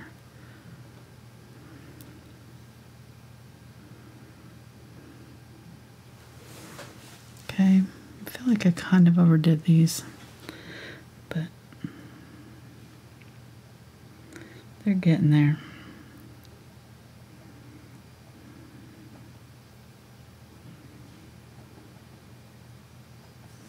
Got a lot of layers of paint is what's happening, and so there's kind of getting to the point where they don't want to lay down any more paint until it all dries. So kind of pretty much need to stop here in a minute because it's not going to lay down more paint for me until these layers all dry really well. They're just getting kind of sticky, you know. So it happens. That's normal. It's just I'm trying to do, you know, 7 layers in an hour, and then they don't want to dry that fast. You know, all in this one little area here. They're just gonna want a little time to dry, and I'm not giving it to them. I'm just keep on adding more colors. But I think these little dots are helping kind of give it a little bit more shape, so just to the foreground area. I'm only doing it in these plants that are really close down here, just to kind of create these little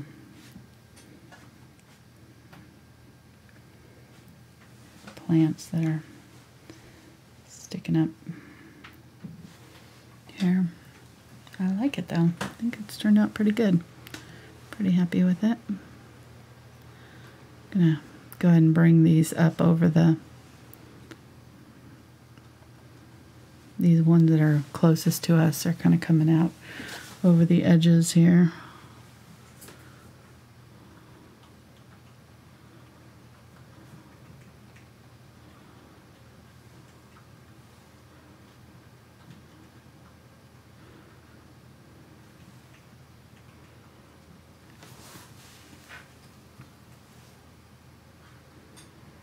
Using that fluorescent and kind of tapping some of those in with these so they're not just that lighter pink color. We got a little bit of purple in there. I like it. Okay, so I'm going to sit back here and just kind of look at it. See if there's anything else I want to change. I did want to add a little bit of that purple up in my sky, so I think I'm going to get this fluorescent purple and use it up here.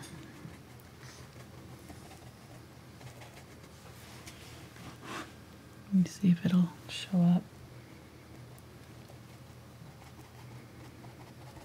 Going over my purple areas there.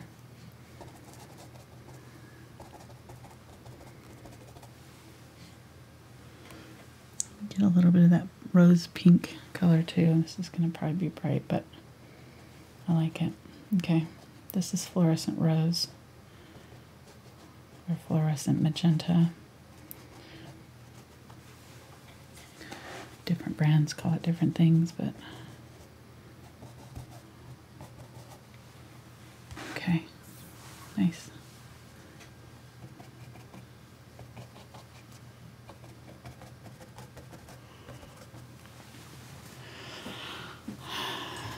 I like it.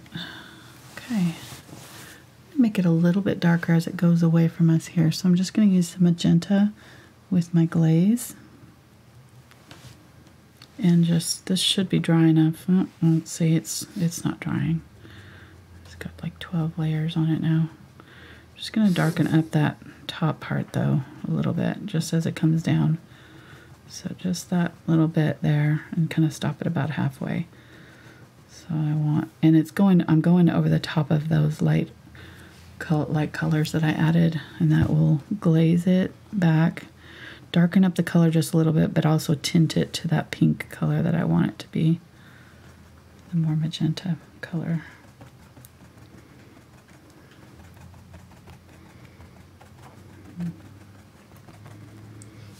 Okay,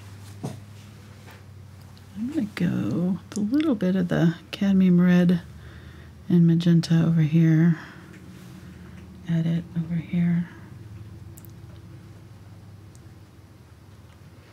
Just the top of those.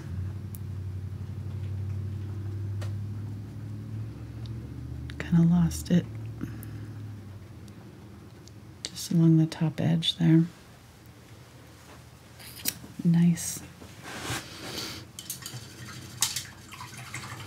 Might go down just a little bit darker with this, so get a little bit of the burgundy magenta if I've got it. That's the Quinacridone burnt orange and magenta.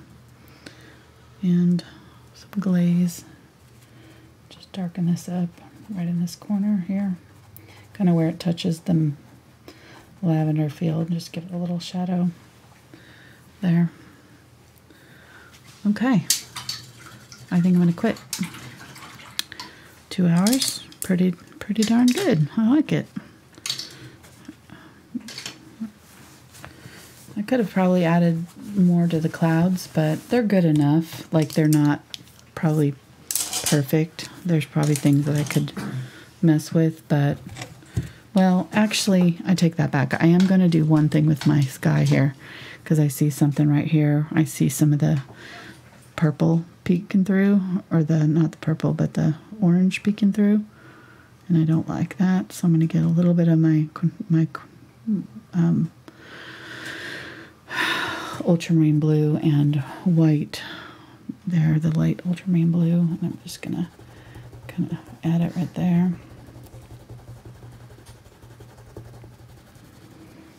I'm gonna get some glaze that'll help push it around a little bit while it's still wet, just kind of smushing that paint around. This brush is a little small for this. It's not really blending very well for me, but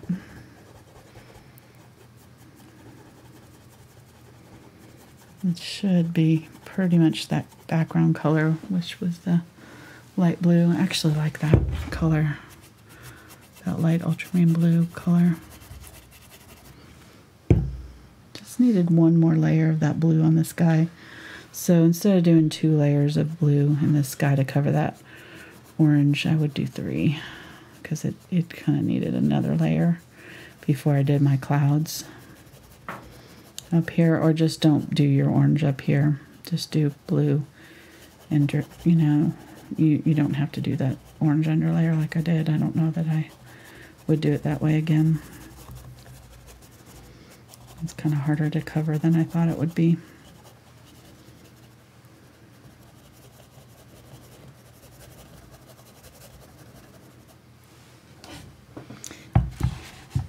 Well, and now I have, okay, I'm gonna have to fix this.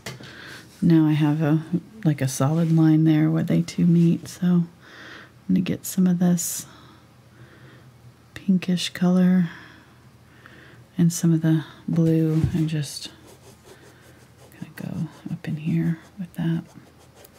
This is actually what's in the picture anyways. I don't know why I didn't do this in the first place. Wipe it out. And then use it as like a mop and just kind of smush that paint around. Blend it in. Wipe it off anytime it gets into places where you don't want it to go. Wipe it off. And I'm not worried about streaks because I can just kind of push the streaks into the direction that I'm seeing the streaks in the clouds. So it's, you know, it's fine. And then I can take my wet paper towel and push back that color and reveal those clouds that are there again.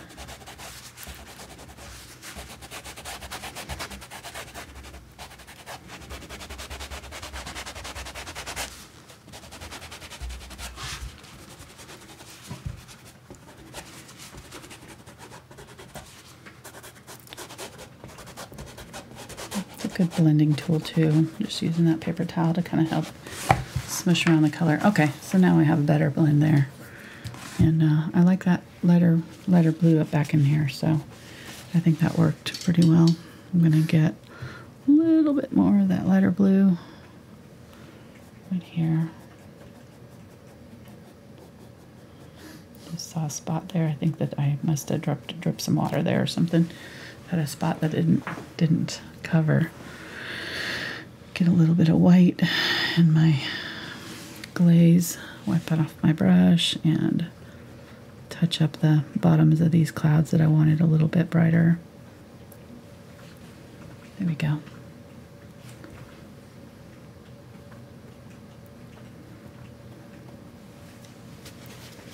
Okay. I'm going to call that good. I do have kind of some solid areas in my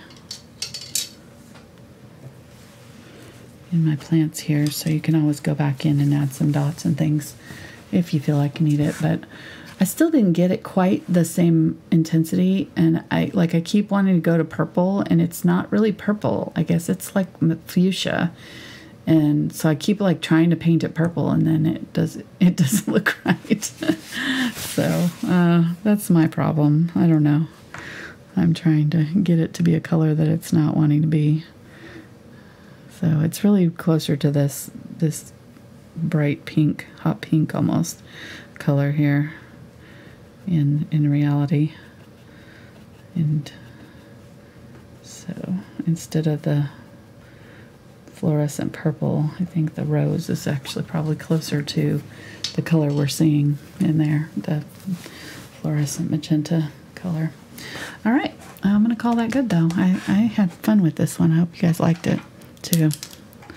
And again, let me know in comments. Leave a comment, share the videos on your social media.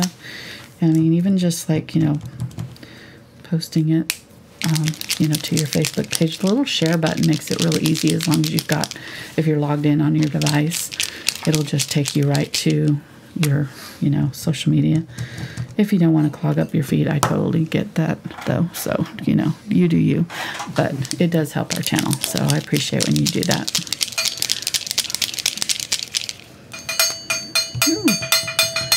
Super chat. Excellent. Super chat. Yes. Okay, we had some early super chatters that unfortunately fell off the queue here. So, anyways, the first one was from an old friend, Johanna. Oh, hi, Johanna. And it says, just saying good afternoon and that you guys are awesome. Oh, thank you. Thank you very much, Johanna. Johanna sent us some really nice plates or dishes that we use all the time. Thank you. Thank you. And then we had a donation from Joylyn, and says, thanks for all you teach us and Mark's jokes. Oh, Joylyn. Yep. Thank you, Joylyn. Thank you. Even if you do like dad jokes. Okay, then we have from Cindy, and she says, thank you, Angela and Mark, for great Saturdays. Oh, thank you, Cindy. Thank you so much. Thanks for hanging out with us. Yep, that's a familiar face. That's a familiar name. And what is going on here? I don't know. Then we have one from Patty. Patty, my one stem of lavender in my garden that is barely making it has something to aspire to. Thanks for sharing your time and talent. Yeah, Patty, I'm with you. I saved my lavender plants in the garage and forgot to water them, so they're all dead. So I'm going to have to either plant some more or buy some more, and I don't know what I'm going to do. But yeah, I'm disappointed with myself. Okay, then we had some questions. Okay. So the first question came from Alyssa and said, is there a good starter paint set that you could say to get, or would you try to buy each color individually? No, I wouldn't buy the colors individually. Let me go. Oh, let's see if I can find it. These Liquitex Basics are what, I don't have the box anymore, but the Liquitex Basics are come in these little multi-packs that have, all kinds of different colors And most of the colors that they have will be ones that we use. So they'll have like Quinacridone Magenta. So I would look and see what colors they're in the multi-pack, because they have like 24, 36, and 48 sizes. And you may only need like the 24 if they've got the colors that I'm using. So like the Phthalo Green, Phthalo Blue, Quinacridone Magenta, and Cadmium Yellows and Reds. If you've got those colors, that's pretty much all you're going to need.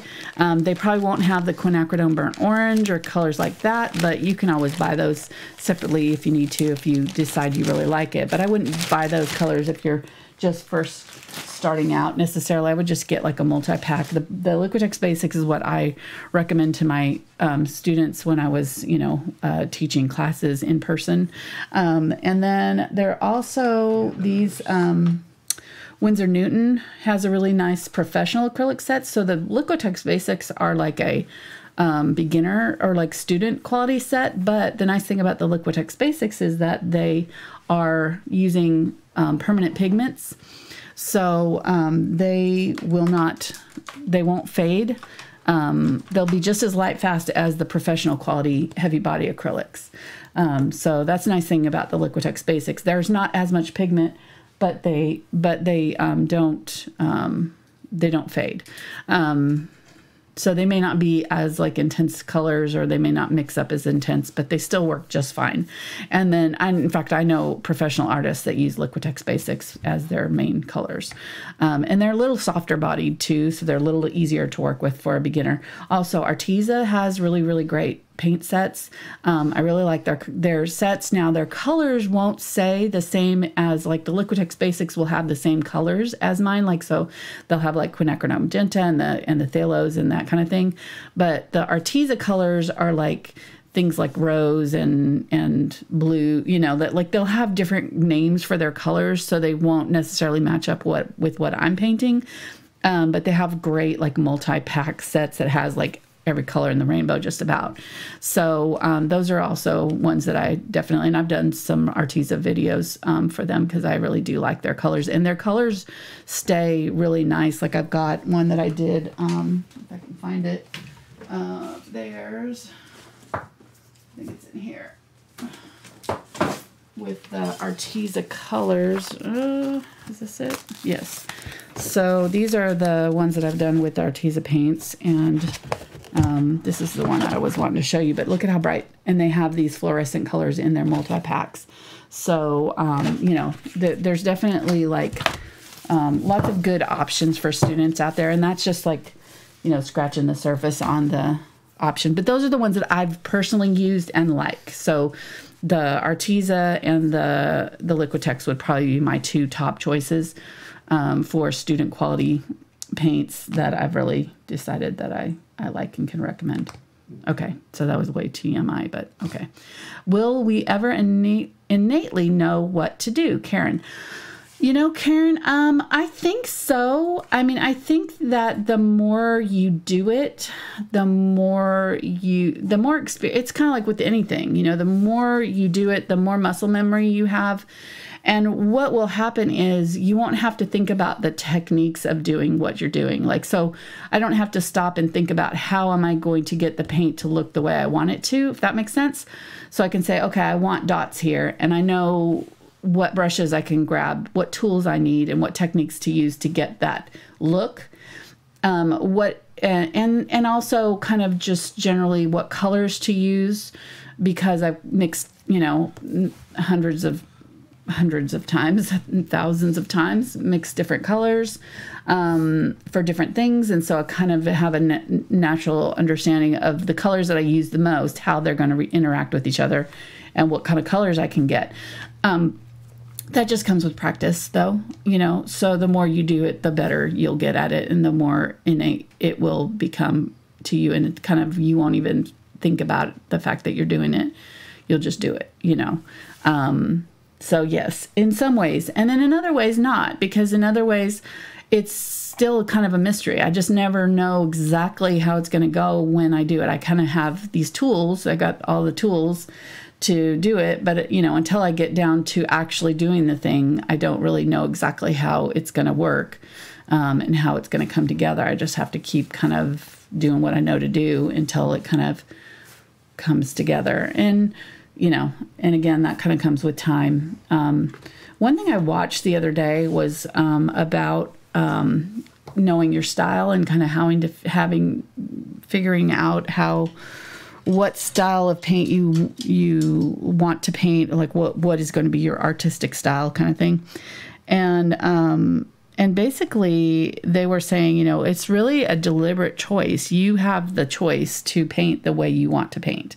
So if you have a certain way that you like to paint, go out, research it, figure out what kind of art you like. What is it about the art that you like, and why do you like it? Is it realism? Is it abstract? And if it is, then what do you need to study to get better at doing that thing that you like?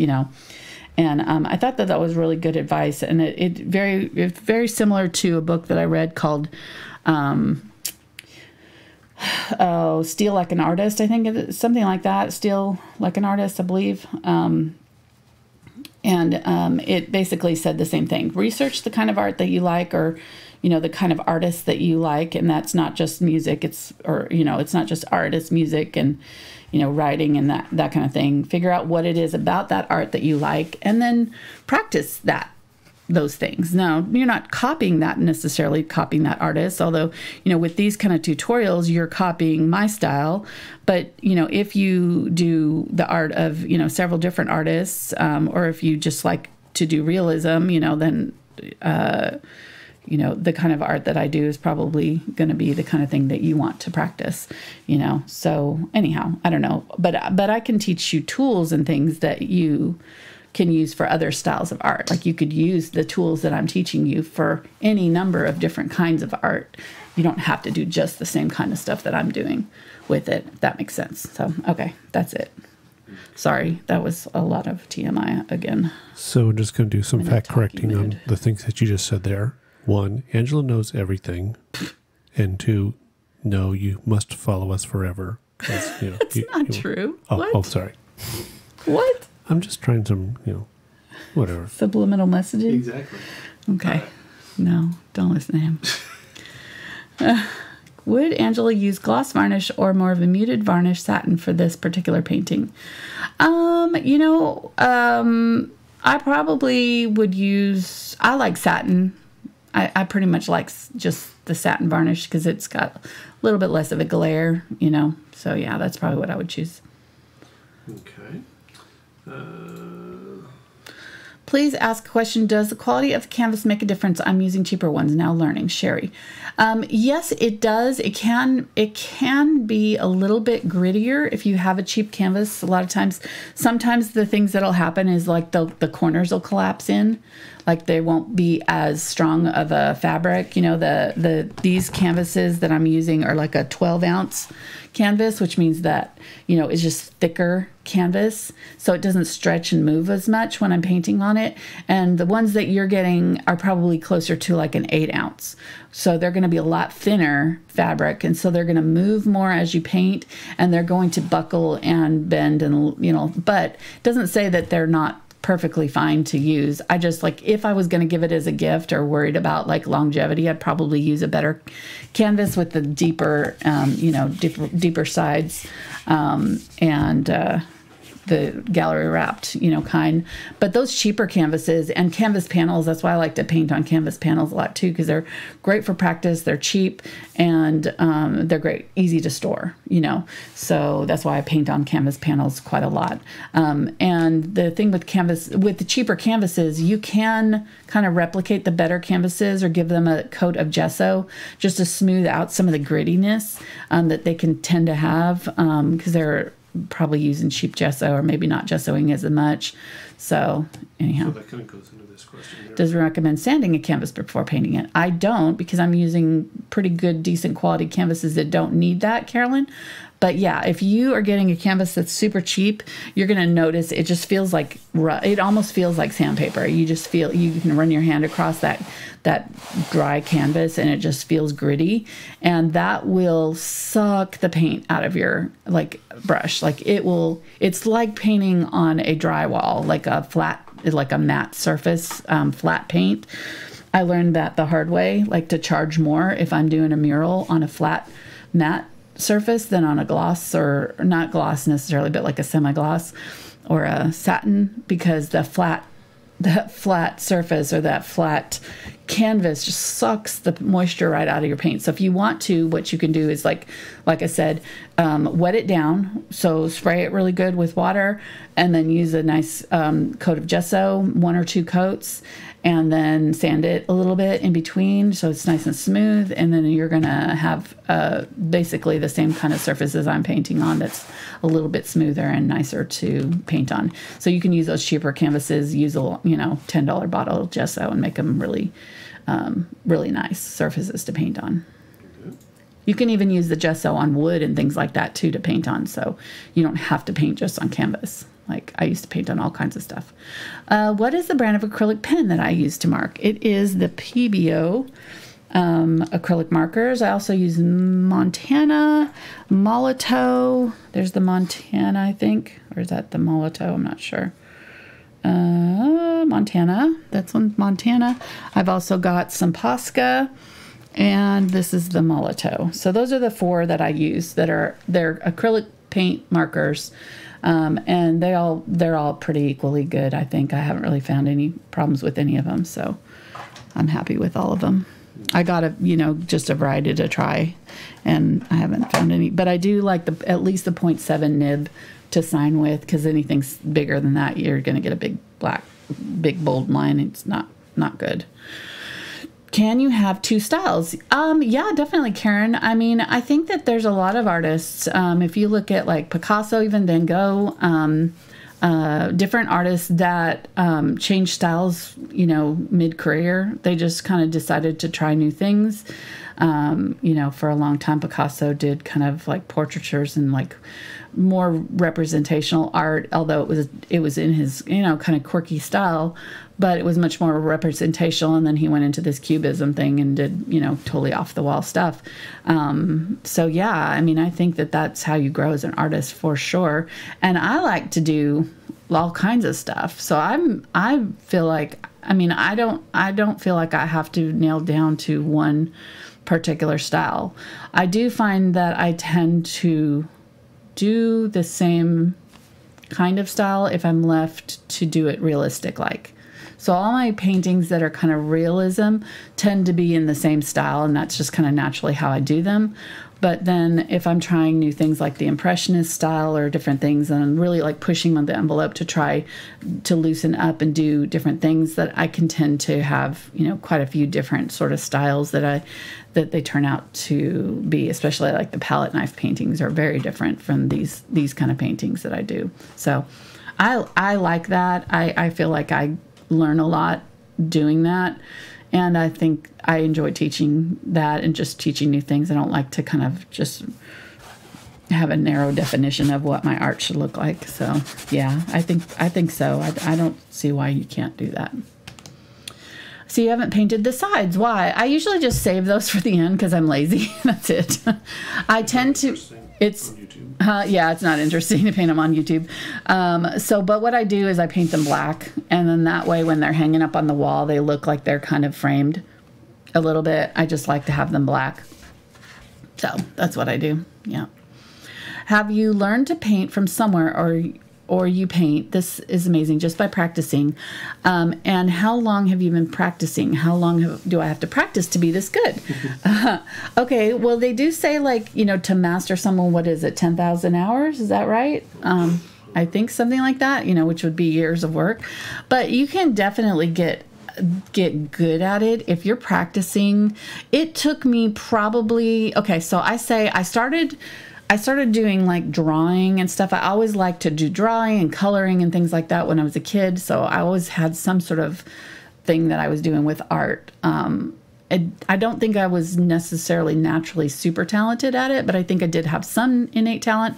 That does not mean you have to have talent at art to do this. I don't believe that at all. I feel like it's just like doing music or any other kind of thing. You may have innate talent for it that makes it a little bit easier for you to progress faster, but just because you're not naturally talented at it doesn't mean that you can't just work at it and get better, and be just as good as somebody that has natural talent that maybe doesn't practice at all, or better, So yeah, I started out when I was a kid. I got serious about it in high school. So I had a really good art teacher for my last 2 years of high school, and then I took it in college. I did 2 years of art in college, and then graduated with an associate's degree, and then we had kids. And so I was pretty much on my own and decided to do like toll painting. And so I just got books. There wasn't YouTube around to teach me anything. So I got books, and I did patterns on wood paintings and things like that, and painted that. And I would say it probably took me about 4 years until I started feeling like I kind of knew what I was doing a little bit. In college, I definitely didn't know what I was doing, and I got really, really frustrated with trying to do this kind of art. Like if I had tried to do this kind of a painting in college, I would not have been able to do it, and I would have been really frustrated because they didn't really teach us techniques. And so like I wanted to do this kind of thing, but I didn't know how to get there. The only person that I knew that I'd watched was Bob Ross, and he was using oil paints and not acrylics, which is what I was using. And so I would try to do the sky like he was doing, and my paint would be dry, before I got to blend it. It wouldn't blend at all, and I would just be like super frustrated, or I would take like a half an hour to mix just the right color, and then it would be dry, by the time I got back to trying to blend something, So anyhow, I found it very frustrating to do it the art school way, and except it was a community college. So, in their defense, it was like a pottery teacher trying to teach, painting. So, I don't know how it would have been if I'd gone to a better art school, but, anyhow, yeah, so I just kind of taught myself. I got books, I taught myself at my kitchen table, and I just practiced and practiced and practiced. And it, like I said, it took me a good 3 or 4 years of just practicing to get to where I felt a little bit more competent at it, and then, started selling and teaching it myself and that kind of thing. Yeah. And then there was a trip to France in 2004. Yeah, and so I did, I'm not saying like it's been smooth sailing since then, and I've been excellent at art ever since then. Like I did wood crafting and things, and so I would do 12 of the same thing and sell them at craft fairs and things, and it would be a lot of the toll painting stuff. So I did a lot of the one stroke brush work where I was doing these flowers and things with the brush, and very, very simplified style. And so I don't mean to interrupt, but that right there is very interesting, because you were painting not mass but large quantities of items identically, and yes. So you were learning to do it efficiently. Yes. How can I efficiently paint this flower, this whatever, yes. with as few strokes? And I think that's has had a large impact on your style. It did, and it made me better faster for sure, because having to repeat yourself and do the same thing over and over again, it definitely gets your skills technically right where you want them to be. So I did that for about 10 years, got really burnt out on it, and then in the early 2000s just quit completely and didn't do art for 2 years. And then we moved into this house actually 20 something years ago. And my son was 1, and we wanted to paint the nursery. So I did a mural for the nursery, and I found that I really loved it. It's the first time I'd done a mural, and I was like, this is great, So I started doing murals, doing murals, and slowly got back into painting and doing canvases this time, and not doing the kind of painting that I was doing before, which was super repetitive and not very inspiring. And yeah, that was around the same time that we went to a trip to France, and I saw the Impressionist paintings in person, and whole rooms of Van Goghs and whole rooms of Monet, and just seeing those paintings that were so inspiring in person, really kind of clicked a switch in my brain and was this is something I need to be doing. This is not just something that I like to do as a hobby. This is something I have to do, So and plus I was back at home. I'd been working and then got pregnant and was back at home, with my little one. So I decided to start painting again and doing canvases and got into galleries. And it was amazing the second time around because I was better at it because I had done all the work learning the techniques. So if nothing else, I would get my brushstroke workshop that I have. Like I have a video about brushstrokes and just do that. Like practice those. It's almost like piano scales, I mean, it may not be like the same as actually doing a painting, but you're kind of building up that muscle memory and you will be able to manipulate your brushes however you want to. So yeah, once I started doing canvases, it was like I could do these things that I had been wanting to do since college. Because I had the technical skills then, and it took me a while to kind of figure out how to get there, and how to mix colors because I was used to using pre-mixed colors that were like the acrylic paint in the tubes, the craft paint. So I hadn't really mixed colors a whole lot. So I had to teach myself how to do that. And, it's just a process of learning. And I still learn stuff that I don't know. And I feel like I never am going to stop learning, I hope, how to do stuff. And do things better, try new things. That's the fun about art. There's no right or wrong way of doing it. That's it. All right. Thanks, guys, so much. Sorry, we got long-winded there at the end, but hopefully that inspired you, or some people needed to hear that, hopefully. So, yeah, go ahead and check out thankfulart.com if you want to sign up for our newsletter. And also, we're going to be coming out with a new website, hopefully within a few weeks here. Yeah. Sometime in May. Fingers crossed. I don't know. We'll see. But we're getting real close to a new website. And what it'll be is kind of a one-stop shop. So if those of you who are patrons will be able to go there, find the videos, all the videos that we have. You still have the Thankful Art up. Yeah. Patreon.com/AngelaFineArt to sign up for Patreon. Right now, our posts are on Patreon, and you kind of have to go there to find and download traceables and things like that. But and watch the extra videos on other platforms. But once we get the new website done, we'll have everything there. You can watch all the videos straight from our website. So I'm really, really, really excited. Fingers crossed it's going to work. My brother Josh is working really hard on it. He's a great website developer. So shout out to Josh. And while we appreciate everybody who supports us over on Patreon.com. Yes. If you're watching this live, do not sign up today.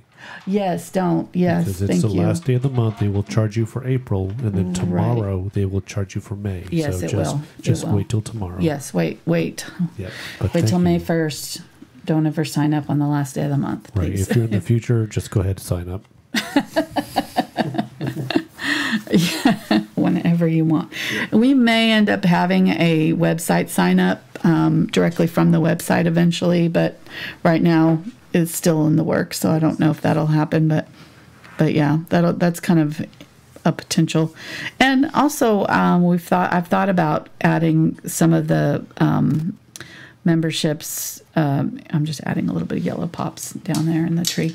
Adding the memberships straight here on YouTube. So if you've done that on any other channels and you think that's something that might be fun for us to do, let me know in the comments. If you think like having special emojis for chat and things like that, there's different things that memberships here on YouTube can provide that we couldn't do in other places. So let me know if you've done that, if you think that might be fun, something fun you'd like to see us do, and I'll look into it. All right. Thank you guys so much for watching.